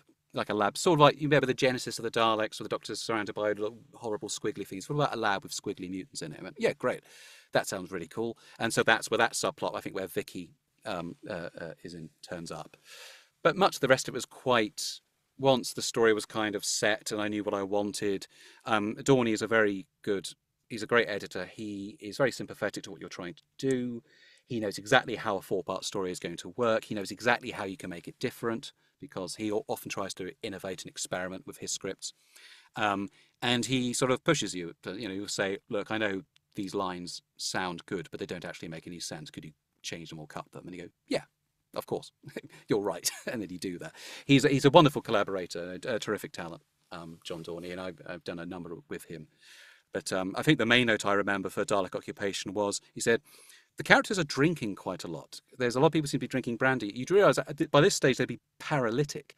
Also, this is partly, we have to sort of go by BBC mandate. So can you cut all the references to drinking and alcohol, except for maybe 1 or 2, where they're dramatically justified? And I went, "Oh, okay, sure." And I think some violence got cut. I think it was a bit more violent. There were probably a few Eric Saywardisms in there which got cut, because they said, you can't have the chief of security, punch the Doctor in the stomach. It's William Hartnell, it would be sad. So she can threaten him. So then I said, "Okay, I'll get rid of that." And then I think I replaced it with something much nastier. Originally, she, he was beating up. I went, "Okay, we can't do that." I went, "All right." And I wrote the scene where she sort of threatens to torture him with a Dalek sort of fire, the sort of flamethrower, which I think is much, much nastier. Of course, she doesn't actually use it on him, but she threatens him with it. I think it makes for a much nastier and more frightening scene than the one I'd originally written. So I loved that note, because they said, "Oh, can we make it less violent?" And I said, "Absolutely." And I just made it much more frightening. Now, did you get to go into the recording? Yes, I met Peter Purvis and Maureen O'Brien and the actors Sarah Powell and Robert Dawes, all the actors, and I was there for, I think, the second day. And again, it was just an absolute pleasure. It was Lisa Bowerman directed that, and for my first recording for Big Finish, very warm, very welcoming. The actors are very nice about the script, and Peter and Maureen both said, "Oh, we love this one. This is really, really good. Getting to do all this, morally grey stuff, and it's really frightening and political, and it was a huge fun. And I also got to enjoy one of those once legendary sort of Big Finish lunches, where they had these tremendous sort of 3-course meals made by people who worked there.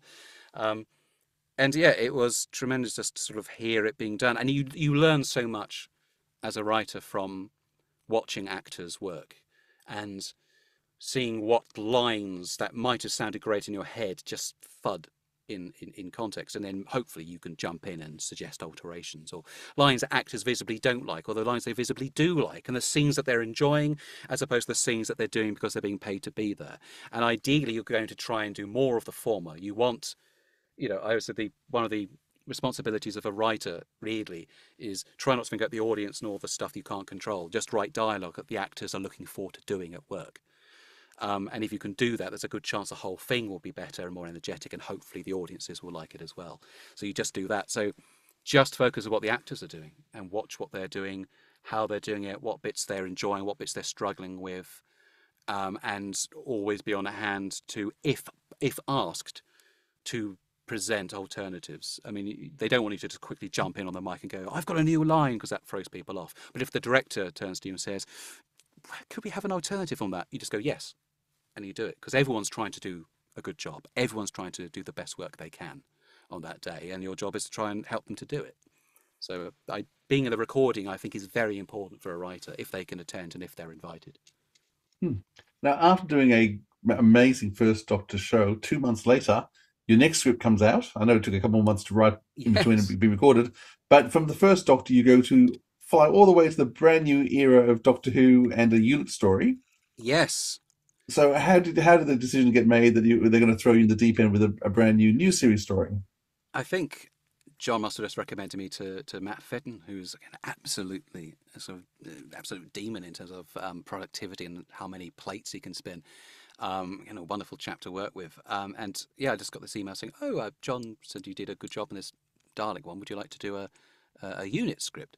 And at first I thought, I don't know, because it felt so different. I had never done anything, this sort of contemporary action thriller type genre. And I thought, I don't know if I can actually do that. I've no idea how. But, he sent me, I said, could I read a few of I hadn't heard them at that time. So could you send me a few scripts or audios? And he sent me, I think, the silenced set and a few scripts. And so I read them and tried to get my head into it. And I thought, well, I think what I can do is come up with an interesting dramatic situation. And I don't think I can probably write as much of the charging around, kicking down doors stuff. I wouldn't know where to start. But maybe if I could come up with a situation where they're all at Unit HQ and every one of the cast has a different perspective on a difficult situation. And so that's when I came up with this sort of refugee story, I suppose, of this.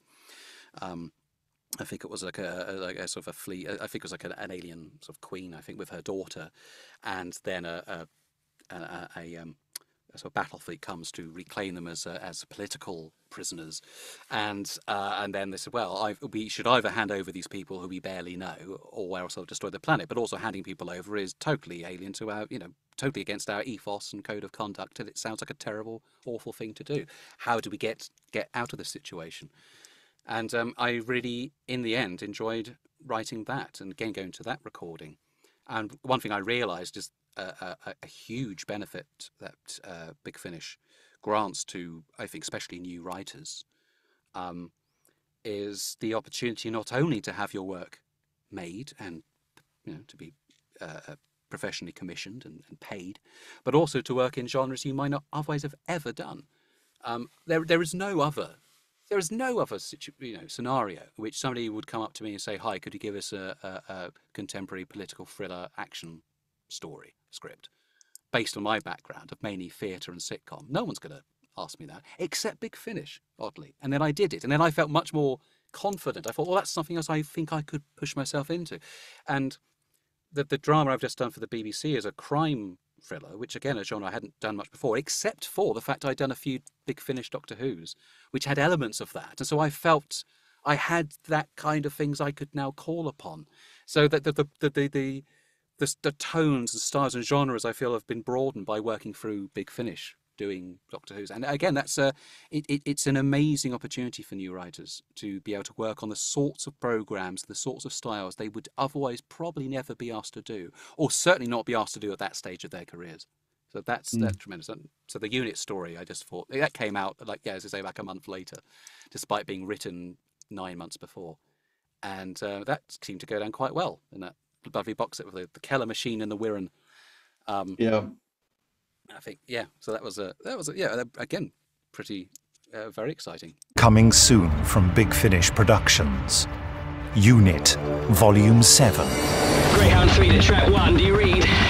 Can't say this is my ideal climate, over. Roger that, Greyhound. But needs must when the devil drives. Parting gifts from the Master don't tend to be very good news, especially not gift-wrapped ones with beautifully handwritten notes. Getting some turbulence. Brace yourselves. The sergeant has been compromised. Have him in your sights. You're surrounded. Please come out nice and slowly. Fire! Danger! We are all of us in great danger. I'm sorry? My people are coming here. They are going to destroy your world. Captain, prepare the bombardment. I speak for myself, not the planet. You shall share its fate. Director, welcome to Monthold.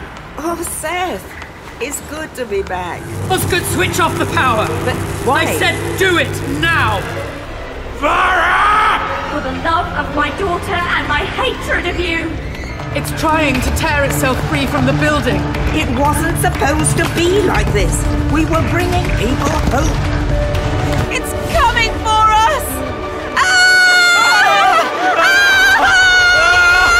What have I done? Big Finish. We love stories. You're getting lots of experience from writing different styles. Do you find that, can you actually use Big Finish well on your CV? Do people outside of Doctor Who fandom respect what Big Finish is doing and the writing that you're doing there? How does it look on your CV? I think it depends on, I think the fact if you're going for sort of audio, I think there tends to be a bit of a professional sort of stigma against licensed properties, which is ludicrous, absolutely ludicrous, when you consider how much culture is run by licensed properties. Like, you know, if you were to write a Marvel movie, I don't think you'd be trying to hide that. You know, it's a huge, huge deal. But sometimes, I think particularly in Britain, they can go a bit, oh, you didn't create that yourself, you've done that off something else. Sometimes. Other, rather more sort of, I think, probably brighter sparks will go, you have experience of writing drama in this medium to time. You know, you were presumably set deadlines and specific things you needed to do, and you met those requirements and I know you did because they asked you back. So you can not only write yourself, you can write for someone else's voice. That's a very important skill in television and in a lot of sort of franchises. You need to be able to not only write unique stuff yourself, you often need to write things which sound like the voice of either the lead writer or those characters. These are all tremendous skills which are hard to refine. And I think writing licensed work, and particularly licensed Doctor Who, which is, Big Finish makes a lot of stories. They work with a lot of tremendous actors. Every actor in Britain wants to be in a Big Finish because it's tremendous fun. And audio recording is a tremendous fun. You don't need to learn the scripts. You hopefully you've read them and you've prepared a bit, but you turn up and you meet wonderful actors and you gossip in between scenes and that. And you don't need to you don't need the costumes. You don't need to worry about cameras. You can just focus on the text and the performance, and you meet people, and it's tremendous fun. Every actor I've met doing a Big Finish has been so thrilled to be there because it's a great day out and you get paid to do it. So I think it's Big Finish has a huge place in the ecosystem here in the UK, and right now particularly it was tremendous back when I did my first one in 2017. Now there aren't a huge number of independent companies, slots available on radio and other companies. You know, the ecosystem is very, very tricky at the moment and has been for several years. The fact that Big Finish has been able to adapt and continue and do what it does and still provide opportunities for work for existing writers and new writers is something to really be applauded, I think. Big Finish has a tremendous place in the independent ecosystem here culturally for artists and actors. I want to keep working chronologically with the order which your stories came out, though I do understand that some have slipped in and there's stories we don't know about. And I know that Tom Baker's just got released, was recorded years ago. And you know, at the moment, I think Tom Baker, they've got him up to 2030 in terms of stories. So there's a huge stockpile of stories yet to come out. And I don't know, and I know you can't tell us what are yours and what's going to come. So I'll just work with the next one. So the next story that came out for you was Daughter of the Gods, which was one of the last early adventures, maybe the last early adventures that came out. Yeah. And I know people are very excited about this because Katerina was coming back. Yes. And so we've actually got a story with Katerina. I think it's also the last story as well, which has Peter Purves playing the first Doctor and Fraser Hines playing the second Doctor before they're now being recast as other doctors. So how did the Daughter of the Gods come about? That was yes, my third to come out, my fourth to write, because there was a Tom Baker in between that has yet to be announced, which I written and recorded in 2018. So it's it's still there. But I did Daughter of the Gods. That was a very difficult script to write.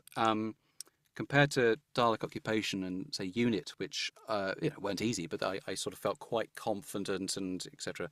Daughter of the Gods was the difficult one because I was really, I suppose the difficult bit was actually just coming up with a storyline that would involve two doctors, all the companions and everything else. And I just kept coming up with these two complex ideas, these huge things, and months had gone by and I still hadn't provided an outline, and David and John were understandably getting a bit worried. And I went out for coffee with John, and he said, okay, tell me what your ideas are. And I had, I think the story I tell is I had this huge wad of documents. It was basically, I had my laptop and I said, look, I've got these pages of notes and I don't quite know. He said, okay, you're overthinking it. Think of 2 or 3 scenes you really want to write and base the rest of the story around making those scenes happen and simplify it. Like, this, focus on what you want. And I said, well, what I want is to base this on Katarina because that's the USP in many ways. I think, you might be able to do other stories where the first 2 doctors meet, but you're never going to really do that many of Katarina. So I want to do a story about Katarina. The TV continuity does not allow for any stories with the first Doctor, Stephen and Katarina, because it's all, they all run into each other, those 5 episodes. So it's going to have to be something a bit different. And I didn't want to do the typical multi-doctor story where the doctors team up and they do a bit of banter and then they basically end up sharing lines, because you very rarely need more than one doctor in a story for it to work. I thought, okay, let's have some conflict. I want there to be some conflict, and maybe it will be about Katarina. And I thought, okay, what if you got a situation where Dalek's Mastermind didn't happen, and the first Doctor and Katarina and Stephen have managed to spend some months together, and then a future Doctor turns up and says those months shouldn't have happened. And furthermore, if we go back to how things should have happened, that friend of yours dies, very, very soon after you meet them, and you fail her, essentially. And I thought, again, the first Doctor, who's usually portrayed in multi-Doctor stories as the knowledgeable one, the one that the other Doctors will look up to for advice in the 3 Doctors, the 5 Doctors. I thought, well, that's not the case. He wouldn't be. He's the youngest. He's the child. He doesn't understand any of this. So if the second Doctor turns up and says this is the way it's got to be, with several hundred years of hindsight, the first Doctor would be, no, I disagree, I don't want that to happen. And I think the first William Hartnell's performance was often rooted sometimes in this sort of like an old man but with a childish heart, the way he would suddenly blow his top and get annoyed and fussy about people. I never saw it as being like a cranky old man. I saw it as being like a child. And so that's why I thought I'm going to root it on that. And I thought, okay, I want a scene where the first Doctor and Katarina have a really nice conversation with each other, which I did in episode 2, where it's just where they can actually be a Doctor and companion together. And I want a scene where the second Doctor and the first Doctor have a big conflict about Katarina. And I want a scene where the second Doctor sits down with Katarina and has a conversation with her and basically gives her some agency in deciding how things are going to work out. And in which Katarina then says, to be honest, you're not giving me a choice at all, are you? You're basically saying, if I don't agree with you, everyone's going to die. This isn't a choice, in fact. And I thought, I'm going to have those 3 scenes. I'll base the rest of the story around it. And then it came out quite quickly. But those are, I need to have that spine. I need to have those scenes I really want to write, all those themes I want to delve into to make a script come to life. And once I'd done that, the rest of the story came together. And again, I was very, very happy that the listeners enjoyed it. I know I think it's gone down as a kind of fan favorite in that range. Yeah. With a unique collection of bits. But I just didn't want to say, look, you've got 2 Doctors and Katarina, and then you just write a story that's like any other with a bit of joking. I said, no, it's got to be about this, and it's got to be dramatic. And we'll still get jokes in elsewhere, like Stephen Taylor not getting enough sleep because the first Doctor has got all his university chums over and they're having a raucous time next door. I think that's very funny. But at some point you've got to sit down and say, my best friend is going to die, and I don't want that to happen, and my future self says it's got to. And that's your story. It's making a noise. That must mean there's another time machine out there. It's another police box. Hold on, everybody. Coming soon from Big Finish Productions. Doctor Who: The Early Adventures. Daughter of the Gods. Hold tight, my dear. Grab hold of the ship. What is happening?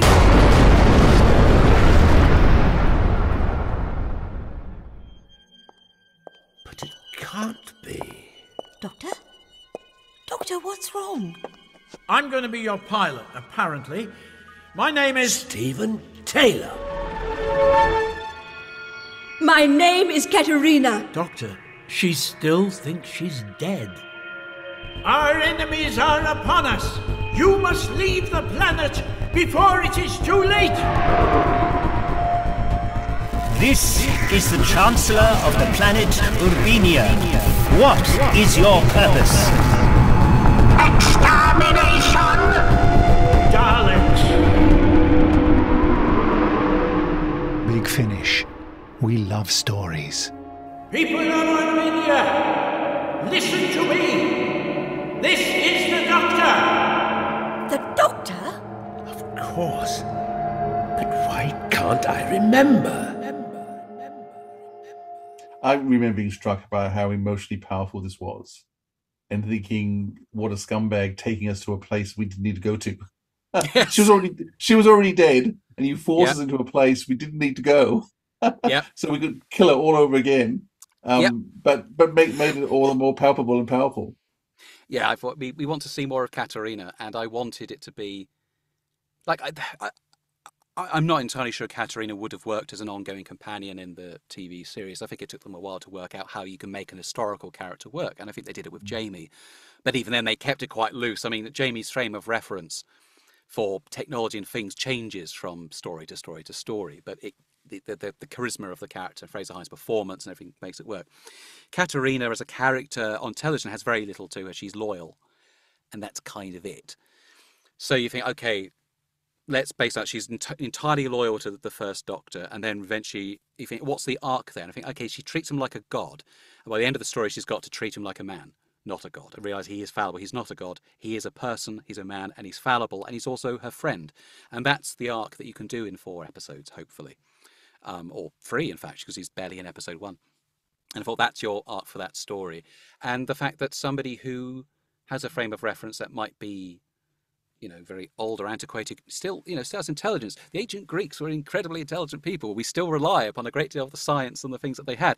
And a bit I quite liked, I guess, is whereas Vicky and Stephen and Jamie and Zoe particularly find it baffling, the idea of 2 doctors, Katerina takes in her stride because she knows that gods and deities can have many faces, and this is a something. Oh yeah, of course they look different. What's the deal? And she can just get on board with that much better than the astrophysicist from the far future, and it's just a different perspective. And so that's a really fun thing to play with. And I wanted to make Katerina. I think she's uneducated, but she's still intelligent. You don't need to be educated to be intelligent. Intelligence is much rarer. It's a much rarer virtue than being educated. Ideally, you're intelligent and education, and everyone should have education, and education should be free for everyone to the highest possible degree. But strictly speaking, you can be uneducated and be intelligent. It is tougher and harder, but there are certain things there. And I thought Katerina is an intelligent character, or the Doctor wouldn't keep her around, and she wouldn't stay around with him either, because he's difficult to get on with. She's got to be intelligent. And that's what I wanted to do, and that's what I wanted the scene of her and the Second Doctor to be about, where he properly recognises her, apologises, and allows her to make a decision, and then takes the rebuke that she gives him and goes, "Yes, you're absolutely right. I'm really sorry." And then, of course, we have to do a big reset switch because continuity. But I said, can I at least have the Second Doctor remember? Can he remember this adventure, even if Katerina doesn't? And that slipped past. So he does at the end. He seems to remember the conversations he's had with Katerina. So I thought, oh, good, I've made that canon. The Doctor remembers Katerina. He's remembered my story. At some point, Paul McGann's Doctor will sit there and go, "Do you know how I remember a story called Daughter of the Gods, where I met Katerina?" And I think, yeah, good, that's there, good. It's the bit I've added to the patchwork of Doctor Who. Yeah, and I mean, Ajaz Awad did an amazing performance. She's wonderful. Really brought the character to life. Absolutely terrific. I mean, again, wonderful performance all around, but I think she studied Adrian Hill vocal performance and said it's very odd, but she wanted to channel some of that because it was a very different. It's a 1960s character actor trying to do ancient Greek historical stuff and go, how do you do that but make it not unbearable? Shakespearean and Yes, absolutely. It's how I think she channeled aspects of that here and there and then brought it down for most of the scene. And it's a wonderful performance. I think it really makes you appreciate this character over, again, 3 episodes. It's terrific stuff. I've got to say that the Early Adventures is a range that at the time it was out, it was being released. It was probably my favorite range at the time. And your stories are probably my favorite stories in that range. Thank you.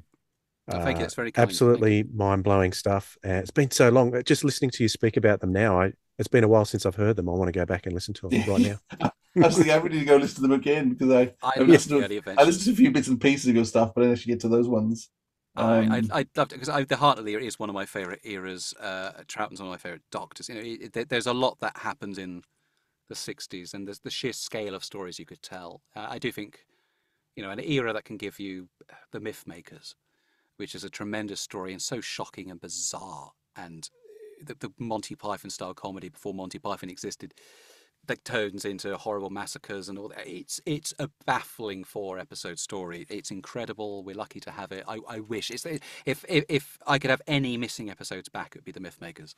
I think it's a wonderful story, but it's a great era, the Hartnell era, and particularly season 3 as well. Yeah. It's one of the most experimental seasons in the entire 60-year history of Doctor Who. It is. Yeah. If you examine each of those stories, they are absolutely incredibly experimental. They were doing things that they've never done before or since. The whole William Hartnell era is like that. Every single story just swings backwards and forwards, tries new things, experimental as it doesn't settle down to a pattern until really season 6 with Patrick Troughton.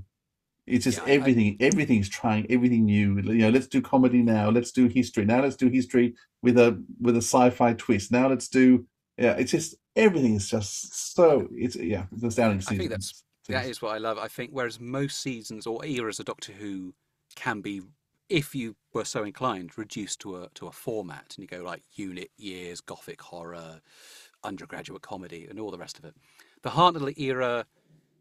Yes, you've got that's historicals, but actually that's only a third of them maximum. And then you got that, and lots of Daleks, yes, but it's one of the ones that slightly defies categorization. That's why it says, well, that's the first era, where they didn't know what they were doing, and thank heavens for it, because that allows you to do so much. And I think that's it, And once they do the historicals and they go, getting a bit bored of these, I don't know. The Time Meddler.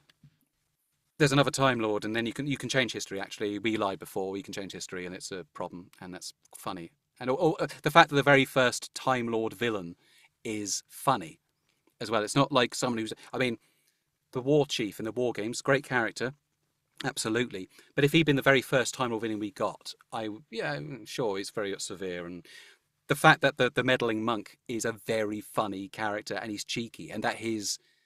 Like one of his ambitions is that Shakespeare can premiere Hamlet on television because he thinks it'd be quite cool.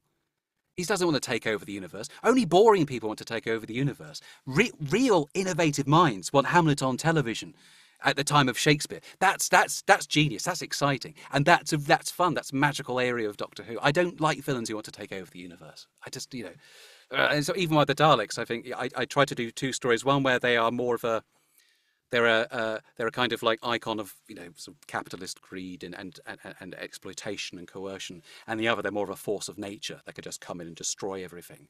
But the sort of taking over the universe bit is something which I'm not really plugged into. If you look at Peter Butterworth, he reminds me a little bit of the Second Doctor actually. So maybe the First Doctor looked at him and thought, "Oh, I like him. I want to be like him." Yeah, and he's a lot of fun. Yeah, he is. That's it. That's a mischievous quality. I think that's right. It's the thing that I still think marks out Doctor Who from one so-called serious sci-fi, which I never quite got into. Is the sense of humour. Doctor Who.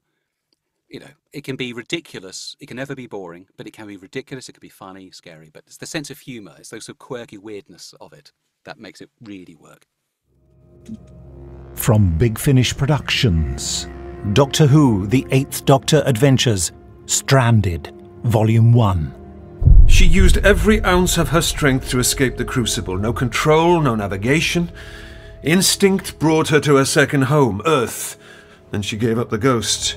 You're saying you own a house? Oh, this place! Isn't this Baker Street? Expensive area. Number 107. I made the investment a long time ago. Hello? Can I help you? Yes? What are you doing in my house? The past few days, everyone's becoming more paranoid that there could be someone or something else in the house. The idea of spending the rest of my life here. There are worse places to live than planet Earth. The TARDIS isn't responding at all. Well, we knew it'd be difficult. I really think I might not get her back. Dr. Liv's been shot! I thought it was safe here, but we've lived our lives so dangerously for so long that we've forgotten death lurks everywhere. Driving a car, walking the street, working in a shop. A police box on Camden Road. I'm old enough to remember what this was really used for. Big Finish. We love stories. But if we're going to be stuck here a while, we might as well give the walls a lick of paint. I'm a Time Lord. I don't do up kitchens. Now, from first, second Doctor, Whiplash again, back to the 8th, and then, in fact, to the 9th. Gosh, yes.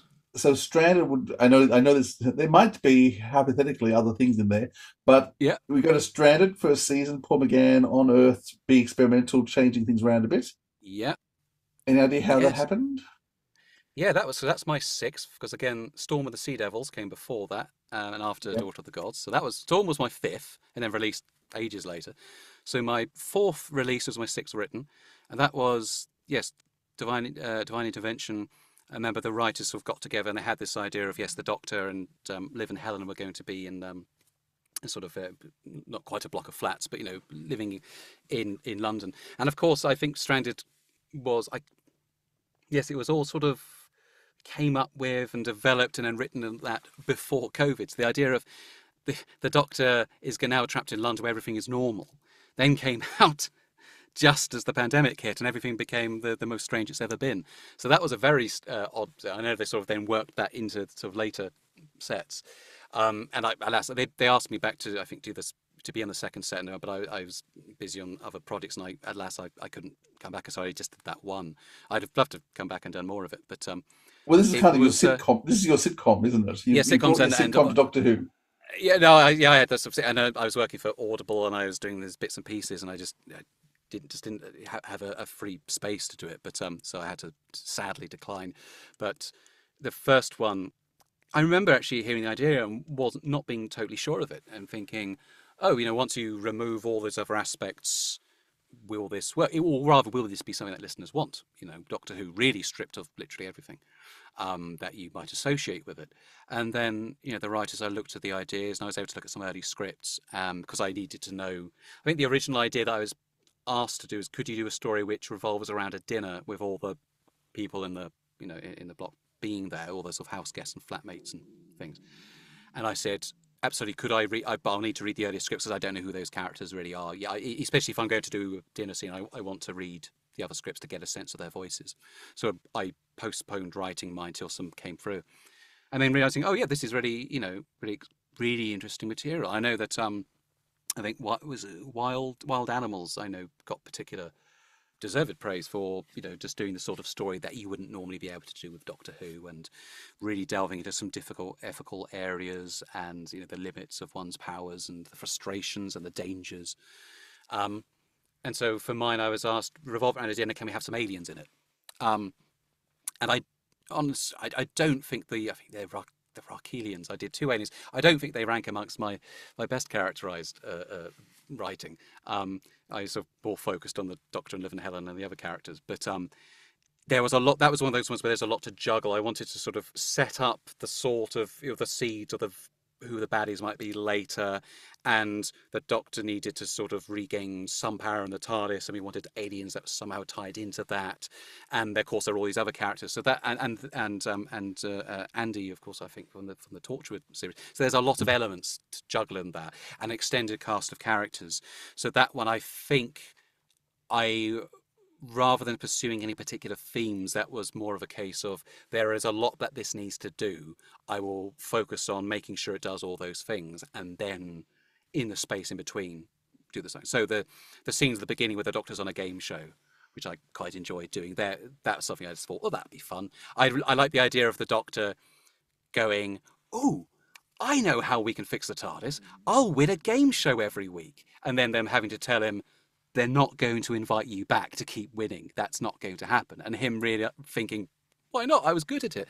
I quite liked all those early argument scenes where, again, the Doctor's sort of slightly naive alien perspective butts up with people who actually know what they're talking about. So that was a lot of fun to do. But it was that was a real writing, hoping everything was working because there were so many moving parts, and really just relying on Matt Fetton particularly, who was orchestrating all this, that it would work. And I think it does. I think it did.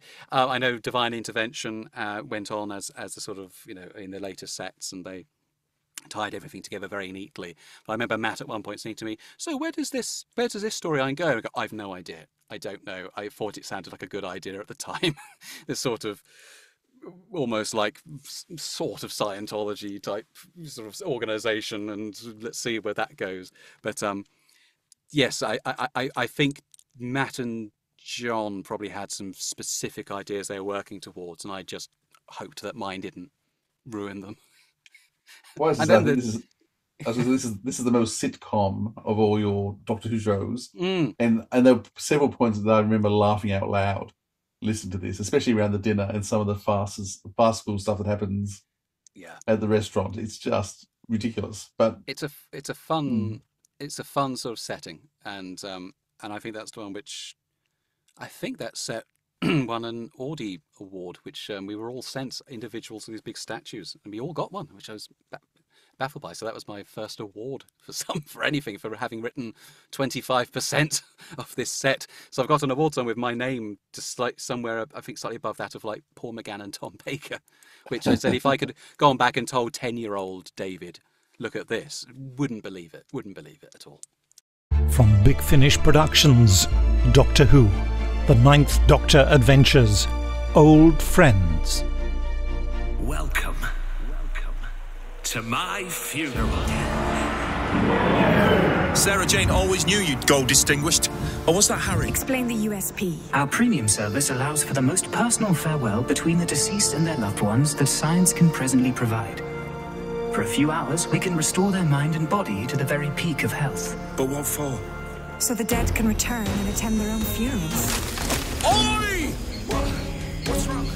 I thought we were going at the same time. It would have looked amazing. Remember, killer on the loose.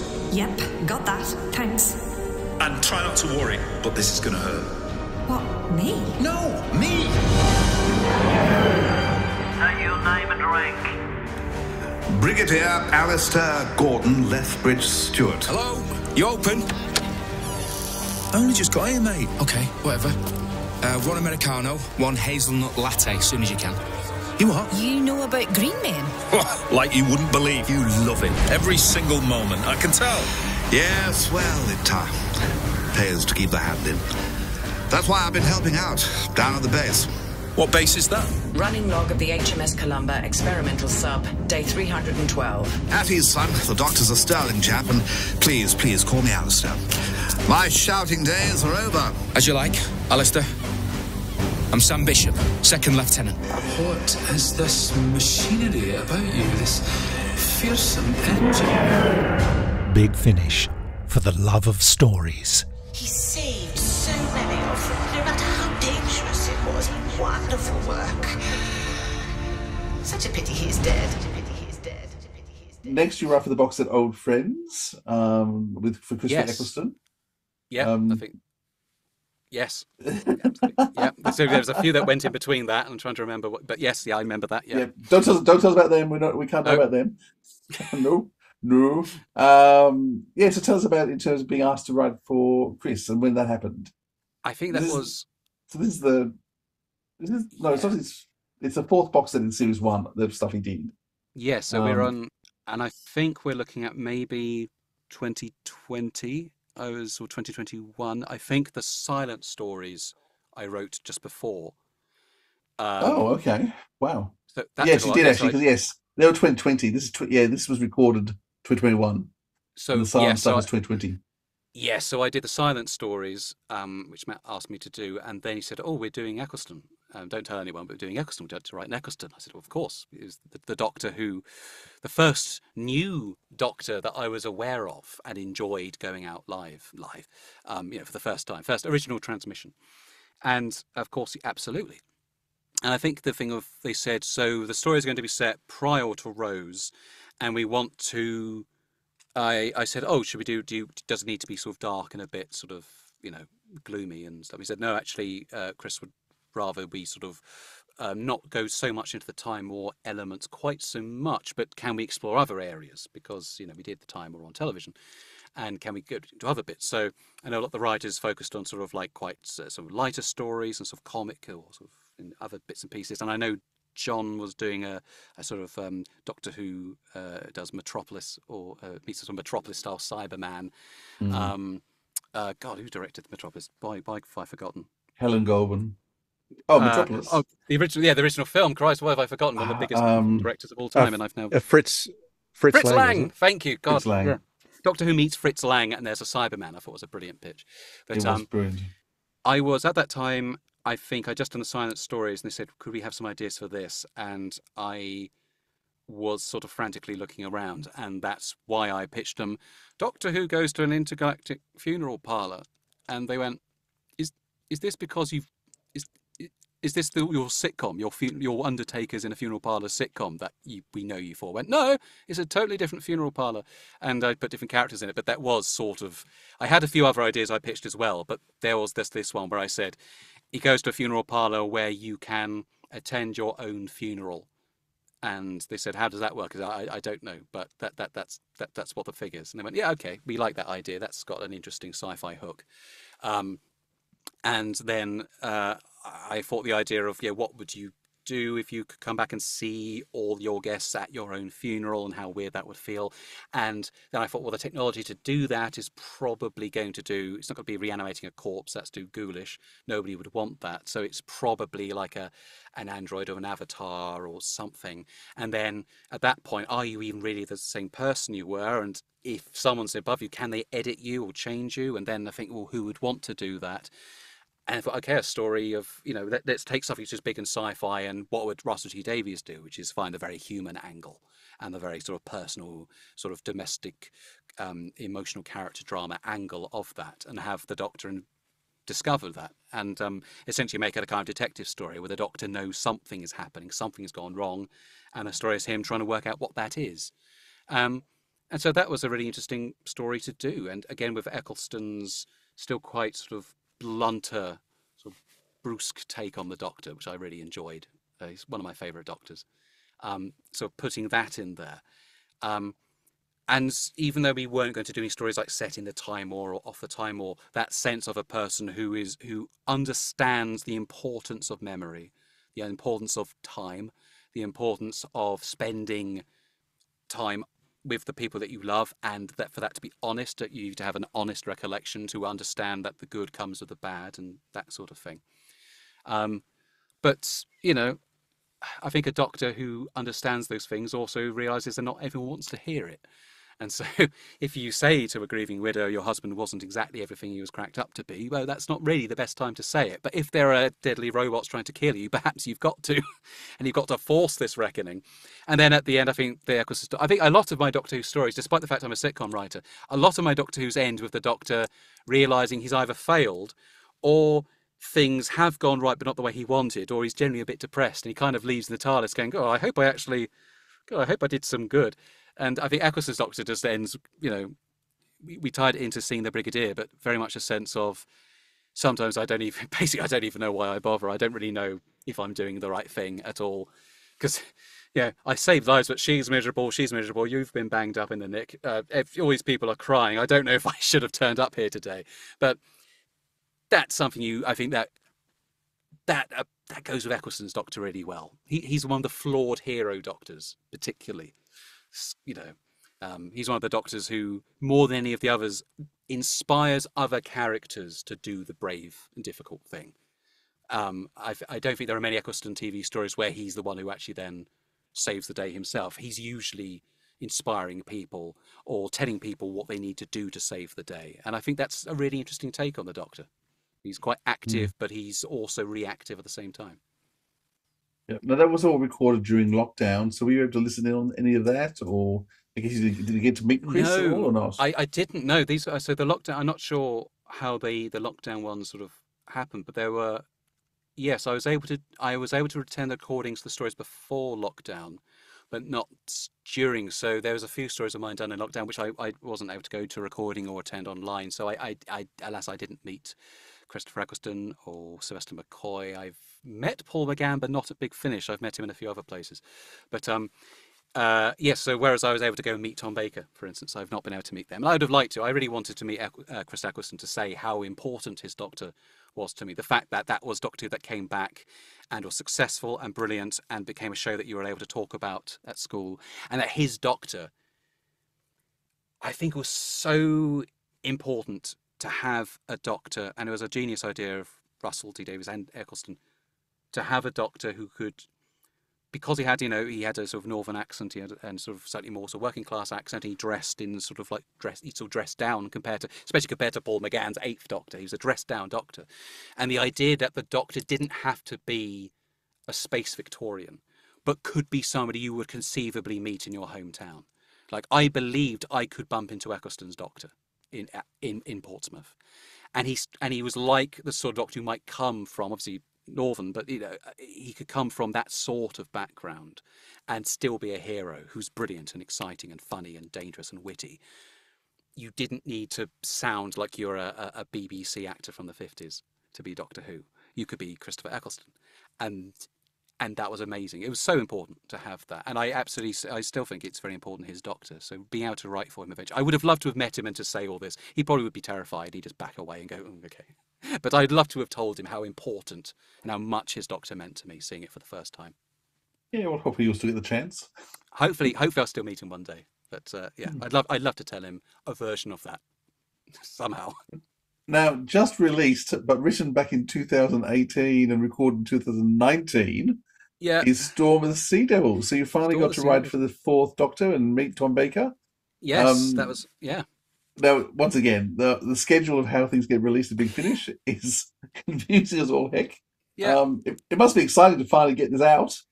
Absolutely. So Storm with the Sea Devils is my 2nd story for Tom, and the first released, and the other one hasn't even been announced. So that's the weird. This is my 2nd time doing Tom, and I came off it just off Daughter of the Gods, which had been an absolute nightmare to write.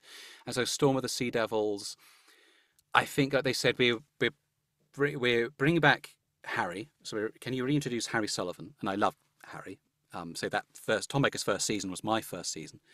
We're introducing this character called Naomi, and at that point, like later on, suddenly I think Harry and Naomi were in unit sets, and they were with Sylvester McCoy as well. And at the time I was writing the script, I didn't know any of that was happening. I don't know. Well, that's all come out first, even though you've written yours first. This is first written. So and there's all these things like how on earth is Harry and Naomi traveling with the 7th Doctor? We've been waiting years for this first story. We're waiting years because I think they first appear in units. So they first appear in units, and then the 7th Doctor appears. Now they're traveling with the 7th Doctor. I think, how the heck did all this happen? Yeah, I think if I'd known that, I think I would have concocted something more momentous than they bump into each other at an airport. But at the time I was writing it, I was told that this was the first story that Naomi was appearing in at all, and the first time that Harry was coming back. So I thought it was an introductory story. So I focused it on episode 1 spends a long time with Harry and Naomi and bringing them together and putting them on an adventure. And then I thought, right, what do? I need to ensure that Harry gets enough to do because we love Harry. And so I wanted to really get into his medical background. So I asked a few surgeons that I knew, if you're out in the middle of the sticks and somebody has been bitten by a crocodile or something, what would you do?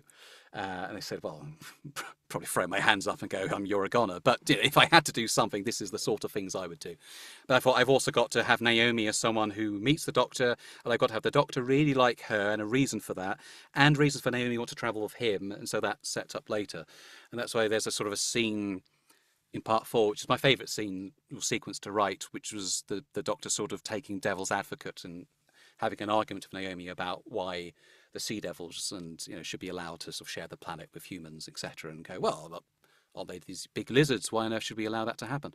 And Naomi can demonstrate for herself, like, you know, her deeply held ethics, beliefs, the things that mark her out as being different from other typical unit soldiers and this sort of thing.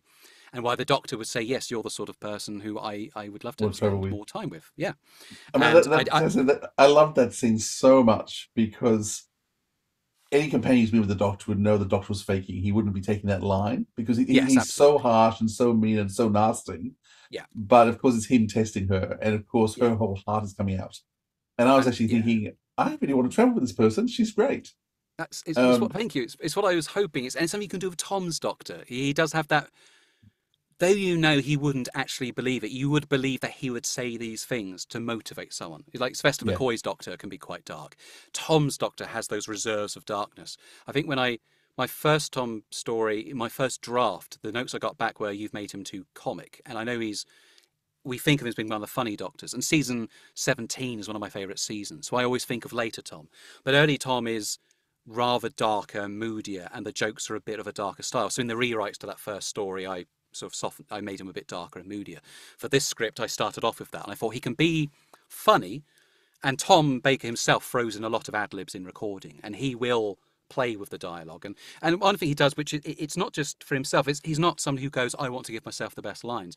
If he has an idea for an interaction which gives another actor the funny line, and he'll have the setup to that funny line, he'll voice that. He's very good of saying to, if I say this and you say this, I think that'd be terrifically funny. It'd be a very good joke for you to do. And I can say this, and then later on in this later scene, you could say this instead. I think that, Nick, it's up to you. I mean, you might think this is worthless and I'll shut up, but it's a good idea. And he will do all this. And it's quite, as a writer, it's terrifying, of course, because you're being kept on your toes. And you think, oh my, but he will come up with lines for other actors, and he's always trying to come up with these little things. His scripts are covered in notes. He prepares very thoroughly. He's covered in notes and bits and questions and things he wants to ask. So he really interrogates the script. And so, yeah, I had all this to do. And I think, to be honest, I know it's one of the more, I think of all the Big Finishes I've done, it's probably the most traditional in its story and in its structure, and being a Sea Devil story. And I think it's a bit more, I think I would have liked, in hindsight, to have played around with that a bit more. But I think I just come off of Daughter of the Gods, which was so difficult and so different and weird. I sort of wanted a story where I need to write a typical 4-part 70s Doctor Who story and then find a way to make it different. So I'll have a traditional structure, but I'll make it different. And I thought, okay, I don't want it to be set in the home counties. I want it to be set in India. I want a place with a rainforest. And I said, what about the Amazon? They said, we've got a story of the Amazon coming out soon. I went, okay, and I said, okay, India. And at that time, I was doing a lot of Audible work with Audible India. I have been to India since, but I work with Audible internationally, Singapore, Australia, India, and I said, I want to set it in India.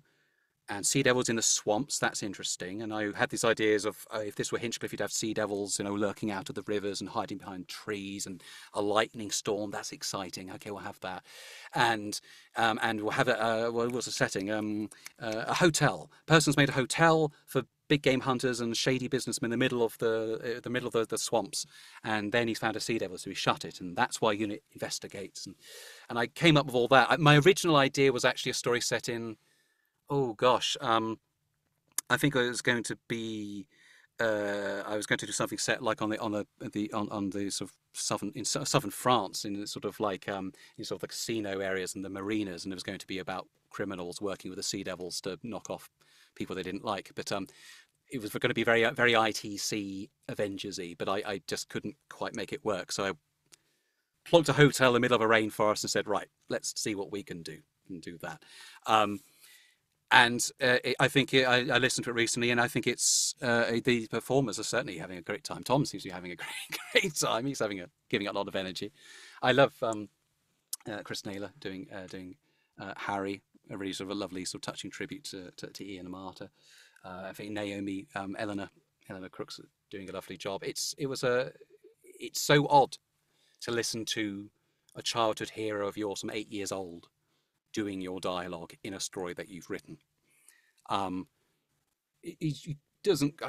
So yes, I think that's why it's possibly it's a more of a traditional structure, a traditional Sea Devil story, because I was still trying to cope with the idea of I'm writing for my childhood hero, a person. Tom Baker's performance as Doctor Who shaped so much of my life, and it's very hard to distance yourself from that and be just a professional writer.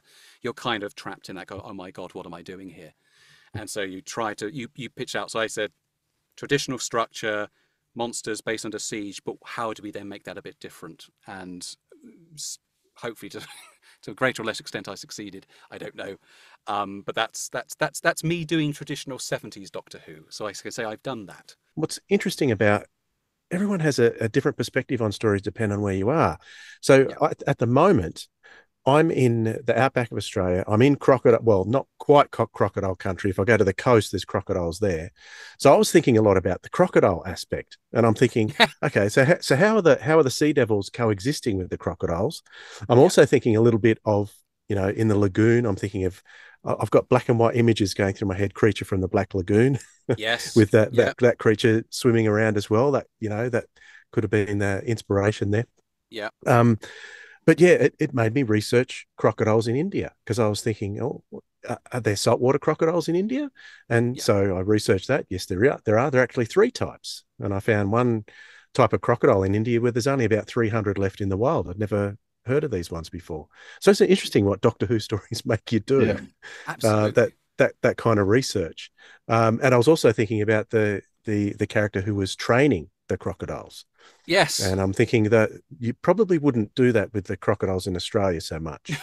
You wouldn't be trying to train them like dogs here. But that's why I was thinking about the different types of crocodiles over there. Yeah. So I mean, I'm fascinating fairly sure what you made me think of with your story. I'm fairly sure we shouldn't try and train them in India either. It's that's a sort of like the bit when you sit there and you go, what do I do? I think the original name of the story was the man who collected crocodiles, and then they said that's a lovely title, but we kind of want sea devils to be in the title so people know what they're getting. But okay, sure, we check Storm with the Sea Devils.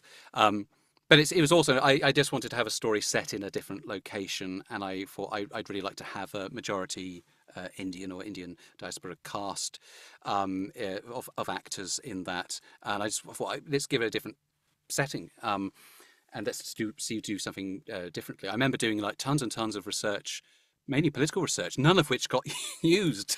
So I did loads of research into things, and then other bits I just sort of went, I don't have time. So I think there are aspects of I think I would have liked in hindsight to have spent a bit more time. I mean, because this is a script I wrote like 5 or 6 years ago. So I think I would have liked to have done a bit more of the sea devils and like a symbiotic relationship with the crocodiles. That would have been quite fun, and maybe they could have used the crocodiles in their attack. I think actually I was probably slightly influenced by, oh God, there's an old episode of Thunderbirds which is about giant alligators attacking a shack in the middle of nowhere. In a rainforest, and Thunderbirds was a huge show I loved in my when I was like 5, and for some reason that's always stuck with me. So I was probably thinking of that, like people stuck in a building in the middle of a swamp and lizards are attacking.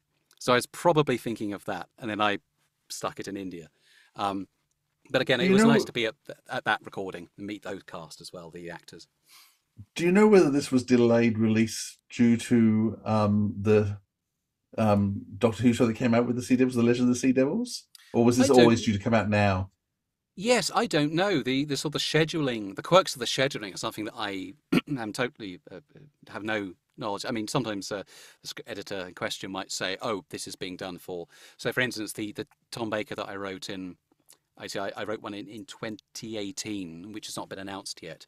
And we wrote it, and then it was recorded. And afterwards I said, oh, so when's that being released? And they said, at the moment, I think it might be 2023. And I went, what? That's years away. I went, yeah. And now it's been pushed back further because they have other things that come through. And I've no idea. I had no idea that I think the Silent Stories, or that classic Doctor set was meant to come out last year. And then suddenly I had March, where I had 3 Doctor Who's coming out in the same month after not having had one released for about 2 years. Despite the fact I've been writing them quite regularly, about 1 or 2 a year. You just have these strange gaps and you just try to get your head around it. And then, I think like, actually you mentioned Amina Zaya, who's Amita in Storm with the Sea Devils, like a lovely, lovely actor who I think she was in this, and then she was in, she was also in Stranded. But because I did Storm the Sea Devils first, that was recorded first, I met her there, and then she did Stranded, so I already knew her. But they are released the other way around, and that's very, very confusing. And I've long since, if Doctor Who can't get unit dating sorted, I can't possibly get the Big Finish release schedule. It's as much a mystery. Well, let's turn to your last release, which also came out last month as well. And I must say, these two releases are why I had to contact you. I was just blown away by them. The Silent Priest and the Silent City. So from the Broken Memories box set, which is Classic Doctor's New Monsters, and you got two silent stories. Now, we don't want to give spoilers away, but the first story is the Eighth Doctor Time War, and then the next story is the Seventh Doctor, but they actually are in the right order. So even though it's Eighth Doctor first, followed by Seventh Doctor, the two stories are sort of 3 or 4 years apart, same setting, similar some same characters. So it is sort of like one big story. Can I just say, you just nailed the silence and what they could do, and it's always hard bringing back classic monsters because, well, I'm calling the Silence classic now. They are classic. It's always hard to bring classic monsters back because you tend to want to make them do what they've always done. You progress the Silence to a very different place, keeping them still in touch with their roots, but also was quite dramatic in terms of what you did in the setting. So why are you such a love of the Silence? So that was, I think I think trying to find a new take on these sort of concepts. I think it's what I probably should have pushed a bit more on the Sea Devils to do something a bit more different with them. But say I had so many other things to try and deal with. The Sea Devils ended up being one of the more traditional elements, whereas this story, from the beginning, I was set. Matt Fidden said, I'd like 2 stories. One with the Eighth Doctor, followed by one with the Seventh, and it's got the Silence. And I went, okay, those are all very difficult elements. Like, I'm used to doing evolving character dialogue, where you establish a relationship or a dynamic and you move it along. That's very hard to do when the characters keep forgetting they ever met the other person, and every time they meet them is the first time. So that's incredibly difficult. And I went, okay, what do we do? And I was desperately trying to think of, I think sometimes I asked John Dorney, how do you come up with these different stories? He said, sometimes you'll be on a walk and you'll come up with something, or you'll have a conversation. Sometimes you just stood in front of your DVD collection going, that. And you just do, Doctor Who does that film. And Doctor Who does like the Fifth Element, Doctor Who does the Towering Inferno, Doctor Who does Richard Curtis rom-com. And for this time I was sitting there not knowing, and I just seen or rewatched The Maltese Falcon, which is a film noir I absolutely love. Absolutely fantastic film. And there are elements of that in Silent Priest, not just the setting, but other elements. I won't go any further because spoilers, etc. But I wanted to do a story with. I like having just one character who is the monster, and I like the idea of the Silent Priest, and I thought, okay, a priest. The Eighth Doctor. What about Time War Eighth Doctor? I like the idea of a Doctor who goes to meet a priest who he keeps forgetting he's met, but not because he is religious, but because the idea that you might speak to someone about terrible things you can't tell anyone else. And there's this one person that you go to and you disappear and then you forget you ever did, but somehow you still have this sense that you've just done something that was helpful and cleansing. And I thought, so that's quite a nice idea, a silent priest in a church.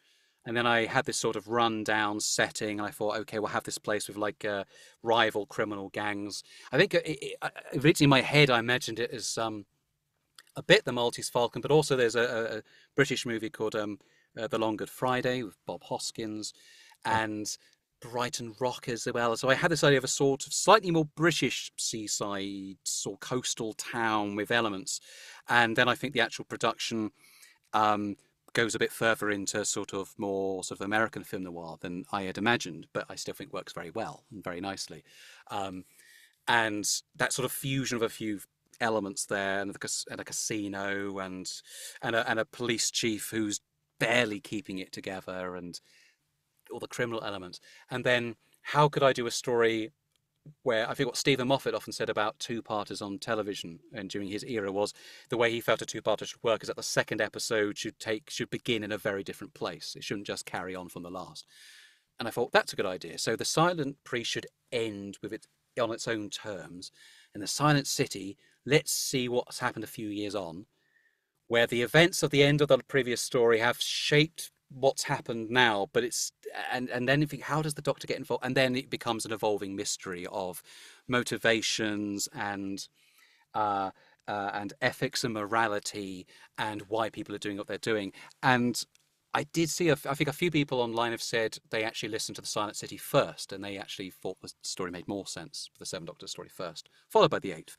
And I thought, fair. I mean, if they can be enjoyed either way around, great. But they are very much intended to be the Eighth first, followed by the Seventh, because for me, a city where crime effectively, where the sort of criminal aspects sort of start to disappear and it becomes a thriving place again, is more interesting. And for me, the silent, I thought, even though the Silent Priest as a character is not necessarily the main character in both stories, because there's a lot of other characters around, that's the story and the narrative I wanted to follow. And I can't say much because because there's too much in the stories and I don't want to spoil them.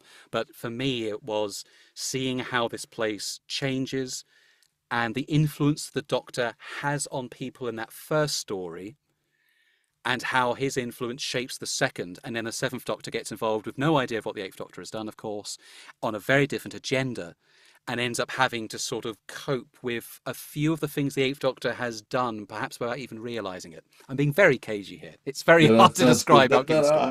Yes, but when people listen to the stories and come back to this, they'll know exactly what you're saying. That's it. It was me doing. I think the first story is Maltese Falcon. The second story has a few elements taken from a film by Fritz Lang, Dr. Mabosa from the 20s. Which is about this. It was about sort of a criminal type and the ways he manipulates a society, and but there are a lot, again, those stories. There are a lot of ethical things and moral things I wanted to delve into. Particularly the second story has a lot to do with money. It has a lot to do with poverty. It has a lot to do with wealth distribution, the difference between rich and poor. How businesses are involved with that as well. People trying to do the right thing. It's I think, to be honest, in a way, it links right back to my first Big Finish, Dalek Occupation of Winter. They're both stories about systemic oppression and exploitation, and how you might be able to defeat that figure or that person, but the problems still stay because the problems are firmly rooted in a society and a culture, and that's a problem that even the Doctor finds very, very difficult to deal with. And that's the sort of story I think I've realised through doing Big Finish I'm quite interested in. I always used to think I was just a silly comedy person, and through the stories I've done at Big Finish, I've actually discovered all the sort of political themes I'm actually really interested and fired up about. And then I start to do them and other things. So I think the silent stories are quite political, but again, I won't say too much, but I'm absolutely really, really thrilled that you love them. I had no idea if anyone would like them. I thought they might be a bit too weird, and I didn't know. I think that the fact you were able to make the Silent Priest a real character was pretty powerful. I think the fact that it's such a difficult concept that every time they stop seeing, they forget. And so it could be really boring to keep going through the same dialogue again, but you managed to find ways of getting around that. The story I now want you to write, though, is actually the story from the view of the Silent Priest. What is it like to always be forgotten? Because to me, I was starting to feel. I mean, because I think Nick Briggs' performance is spectacular, and I couldn't tell it was Nick. I actually went looking to see who it was because I couldn't hear Nick in the silence at all, and he manages to portray so much different storytelling skills, emotion in that performance. I think far better than we saw on TV. I was really struck by him, and as I said, I left wanting to know what is it like to be the Silent Priest when no one remembers you. Where you have to keep having that conversation. So that's your next story. I think that'd be excellent. I think that's when I sort of went on. I think it was the TARDIS wiki, and I was reading up the science before I was coming up with ideas, and the idea that technically they're priests, but we didn't get to see much of that on television. I think there's a bit in Time with the Doctor where some priests go confess, confess, confess. But as ever with a Doctor Who monster, for want of a better term, sometimes the thing that you're sort of hoarded with and writing dialogue is that the monsters speak very slowly. And the Silence and the Sea Devils and the Daleks and all the others quite often speak quite slowly. And so you have to limit the amount of dialogue you give them. And I think the silent has quite a bit of dialogue. Even then, it's the reason why I suppose the character doesn't appear more often is I thought whenever they do, the scenes will end up being quite slow, raspy conversations. So it didn't get as much. So, you know, you have to sort of be sparing, but also still have a presence. And it's always a juggle. Every Doctor Who is a juggling act. But I'd love to, you know, if there's ever room for a prequel or a version, you know, where we actually just examine what it's like just to be this priest, and we see it from their point of view. What big guy, a story from the silent priest point of view, where different doctors keep walking in from across all the time span, and every one of them thinks they're meeting him for the first time. There we go. That's a story. I'd like to do that. If Big Finish are listening, that's what I'd do. Well, it felt like you were getting that because quite often the silent say, "Oh, we've met, we've talked before." There's a couple of times you did that throughout the two plays, and every time it was kind of. I felt for the silence in terms of, oh, you poor thing, like you have to explain again who you are that you've already met. I was thinking, what sort of life must it be like where constantly no one remembers you? Very sad. I think it's, again, one of those stories which, like Dalek Occupation and Breach of Trust and others, is sort of a tragedy with numerous comic moments. And you try to find those comic moments where you can. But yes, for somebody who says he's a sitcom writer, I write a lot of depressing Doctor Who. But hopefully still enjoyable. And, you know, the best stories are those when you're writing about something you care about and then you find this wonderful vehicle to do it with. And writing for McGann again and McCoy for the first time was wonderful. And to contrast the kind of more instinctual, sort of emotionally led Eighth Doctor with the sort of, you know, more sort of, I suppose, intellectual Seventh. But then the Seventh Doctor is one of those characters. There's a scene early on where he meets a homeless person and they have a conversation. And it's the sort of scene that I can imagine Sylvester McCoy's Doctor uniquely doing in that kind of way. And there's something magic about the Seventh Doctor. The Eighth Doctor is sort of heroic in certain ways, and the Time War is driven out of him. But he's I suppose, a slightly more conventionally heroic figure, and you find the shading in there that Paul McGann loves. He loves the sort of the dark cynicism of the Doctor. Sylvester McCoy is such a weird sort of figure anyway, and he's got a wonderful voice. But there's something kind of, you can put the Seventh Doctor in any situation. He will look equally odd in every situation, but he will also somehow look as if he belongs there. And he's a Doctor who you can see sitting down in a muddy puddle talking with a homeless person and talking to them and not being, you know, disrespectful or whatever. He's somebody who's just sitting there and talking to them on their level and having a proper conversation. And you can imagine the Seventh Doctor meeting the people at the top of society and kings and queens and people. He can be anyone and it will work. And that's something that I think that's pretty special with the Seventh Doctor. I think you always want to think, with any drama, you were kind of thinking, okay, you want to tailor this to the lead actor. And every Doctor is different, and you want to write a story that only that Doctor could do in that way.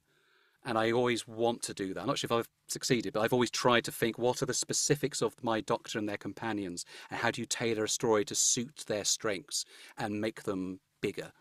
Try to be sort of very character-led, actor-led. Mina Anwar. Yes, I really enjoyed her performance in this because normally you see her as the bumbling, happy type character. Even in other guest roles that she's had in the TV series Doctor Who, I think Smile, she was like a bumbling, happy type person too for a little while until she was killed. But in this, she gets to play the really dark gangster type character, which was really, really cool, and I think she enjoyed it too. Yeah, it's nice to have give actors sort of chances to do things they wouldn't have done elsewhere. And she hadn't. I think she said she hadn't played a villain before. I hadn't done many of those. Yeah, I remember her. I grew up. I remember a sitcom that she co-starred in called The Thin Blue Line, which was a sort of police sitcom starring David Haig. Yeah, that's where I first. That's where I first saw her. Yeah. That's it. And I told some of my friends from Portsmouth who also used to do that. I said, "Oh, you will never guess who's in my next Doctor Who." And I said, "It's Officer Constable Habib from the Thin Blue Line." They went, "No, really?" He went, "Yeah, Mina Anwar." So, and she was, I think she's wonderful. She's wonderful in both those stories. And I'm glad, she said, I think in the extras, that she was delighted to finally get to play a villain. And you go, great, that's what Doctor Who should be doing. Doctor Who should be able to give great actors opportunities to do things they wouldn't get to do elsewhere. So I'm delighted. I'm happy that she enjoyed herself. Yes, great cast. Well, listen, you've produced 8 stories so far. There's not a dud amongst them. In fact, I'd put all 8 at a really high level. All of them are fantastic. Joys to listen to. Very kind. And I'm looking forward to seeing what else you produce. And I hope we get some new stuff as well. So listen, thanks so much for joining us. Oh, thank you for asking, and I thank you for bearing with me as I gave you incredibly long answers to every question. We love it. We love it. From Big Finish Productions, Doctor Who, classic Doctors, new monsters, broken memories.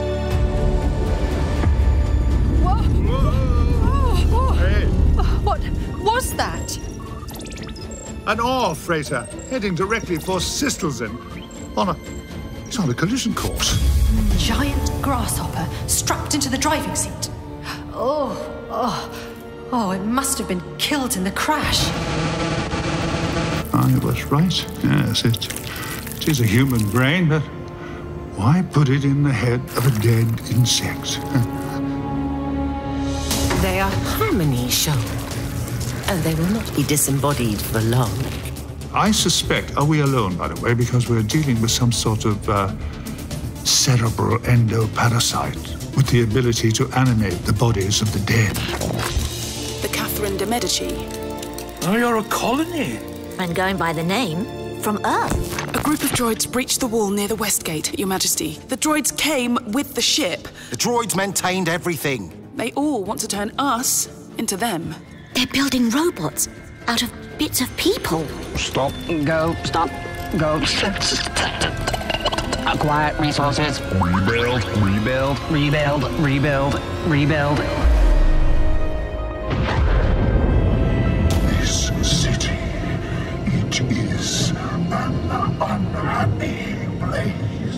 The place has seen better days, hasn't it? We have met many times. What? What are you? Out of sight. Out of mind. 2 years ago, the city was on the brink of tearing itself apart. Then suddenly, the fighting ends, crime plummets. And now it's a flourishing holiday paradise. Corruption. It's everywhere. Fascinating. So, you disappear from a human's memory, do you? I take it you're going to kill me. You have said that 5 times in the past minute. Time Lord. Big Finish, for the love of stories. Normally at the end of the show, we do recommendations of things that we've been listening to, Philip. But what I would like to recommend this week is that everyone go to thebigfinish.com and in the search bar type in David K. Barnes, find all his stories and listen to all of them, right from the beginning to the end. That would be my recommendation for this week. Would you concur with that, Philip? Well, I would, because I've been listening to nothing but David K. Barnes for the last 2 weeks or so. and I'm going to go search out his podcast now too, can I just say, and listen to them too. So yeah, I think all of them are fantastic, worth listening to. Perfect recommendation, Dwayne. And don't just type in Barnes, make sure it's David K. There's lots of Barnes on the Big Finish website. So it's a good name to have.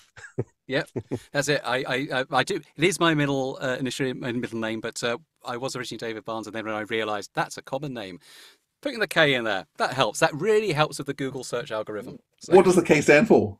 It stands for my middle name. That's what it stands for. Are you going to you're not going to tell us? No, that's the secret I will take with me to the grave. Oh, it's Kevin. Okay. It is. It is. It's my father's name. So it's just that David, son of Kevin Barnes. But that's what the K stands for. But it's I was looking for ways to make my name slightly more searchable. And I thought, that sounds cool. Does sound cool. All right. So on that note, I'm going to wrap things up here. It's been great to be in your company, David. Thank you very much for joining us.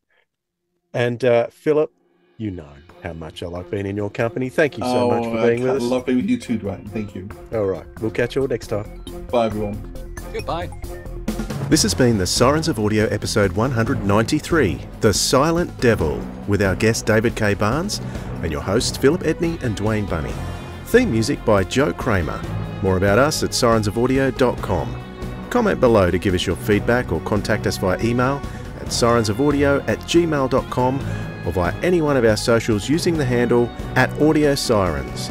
Thanks for listening, Audiophiles. We'll hear you next time.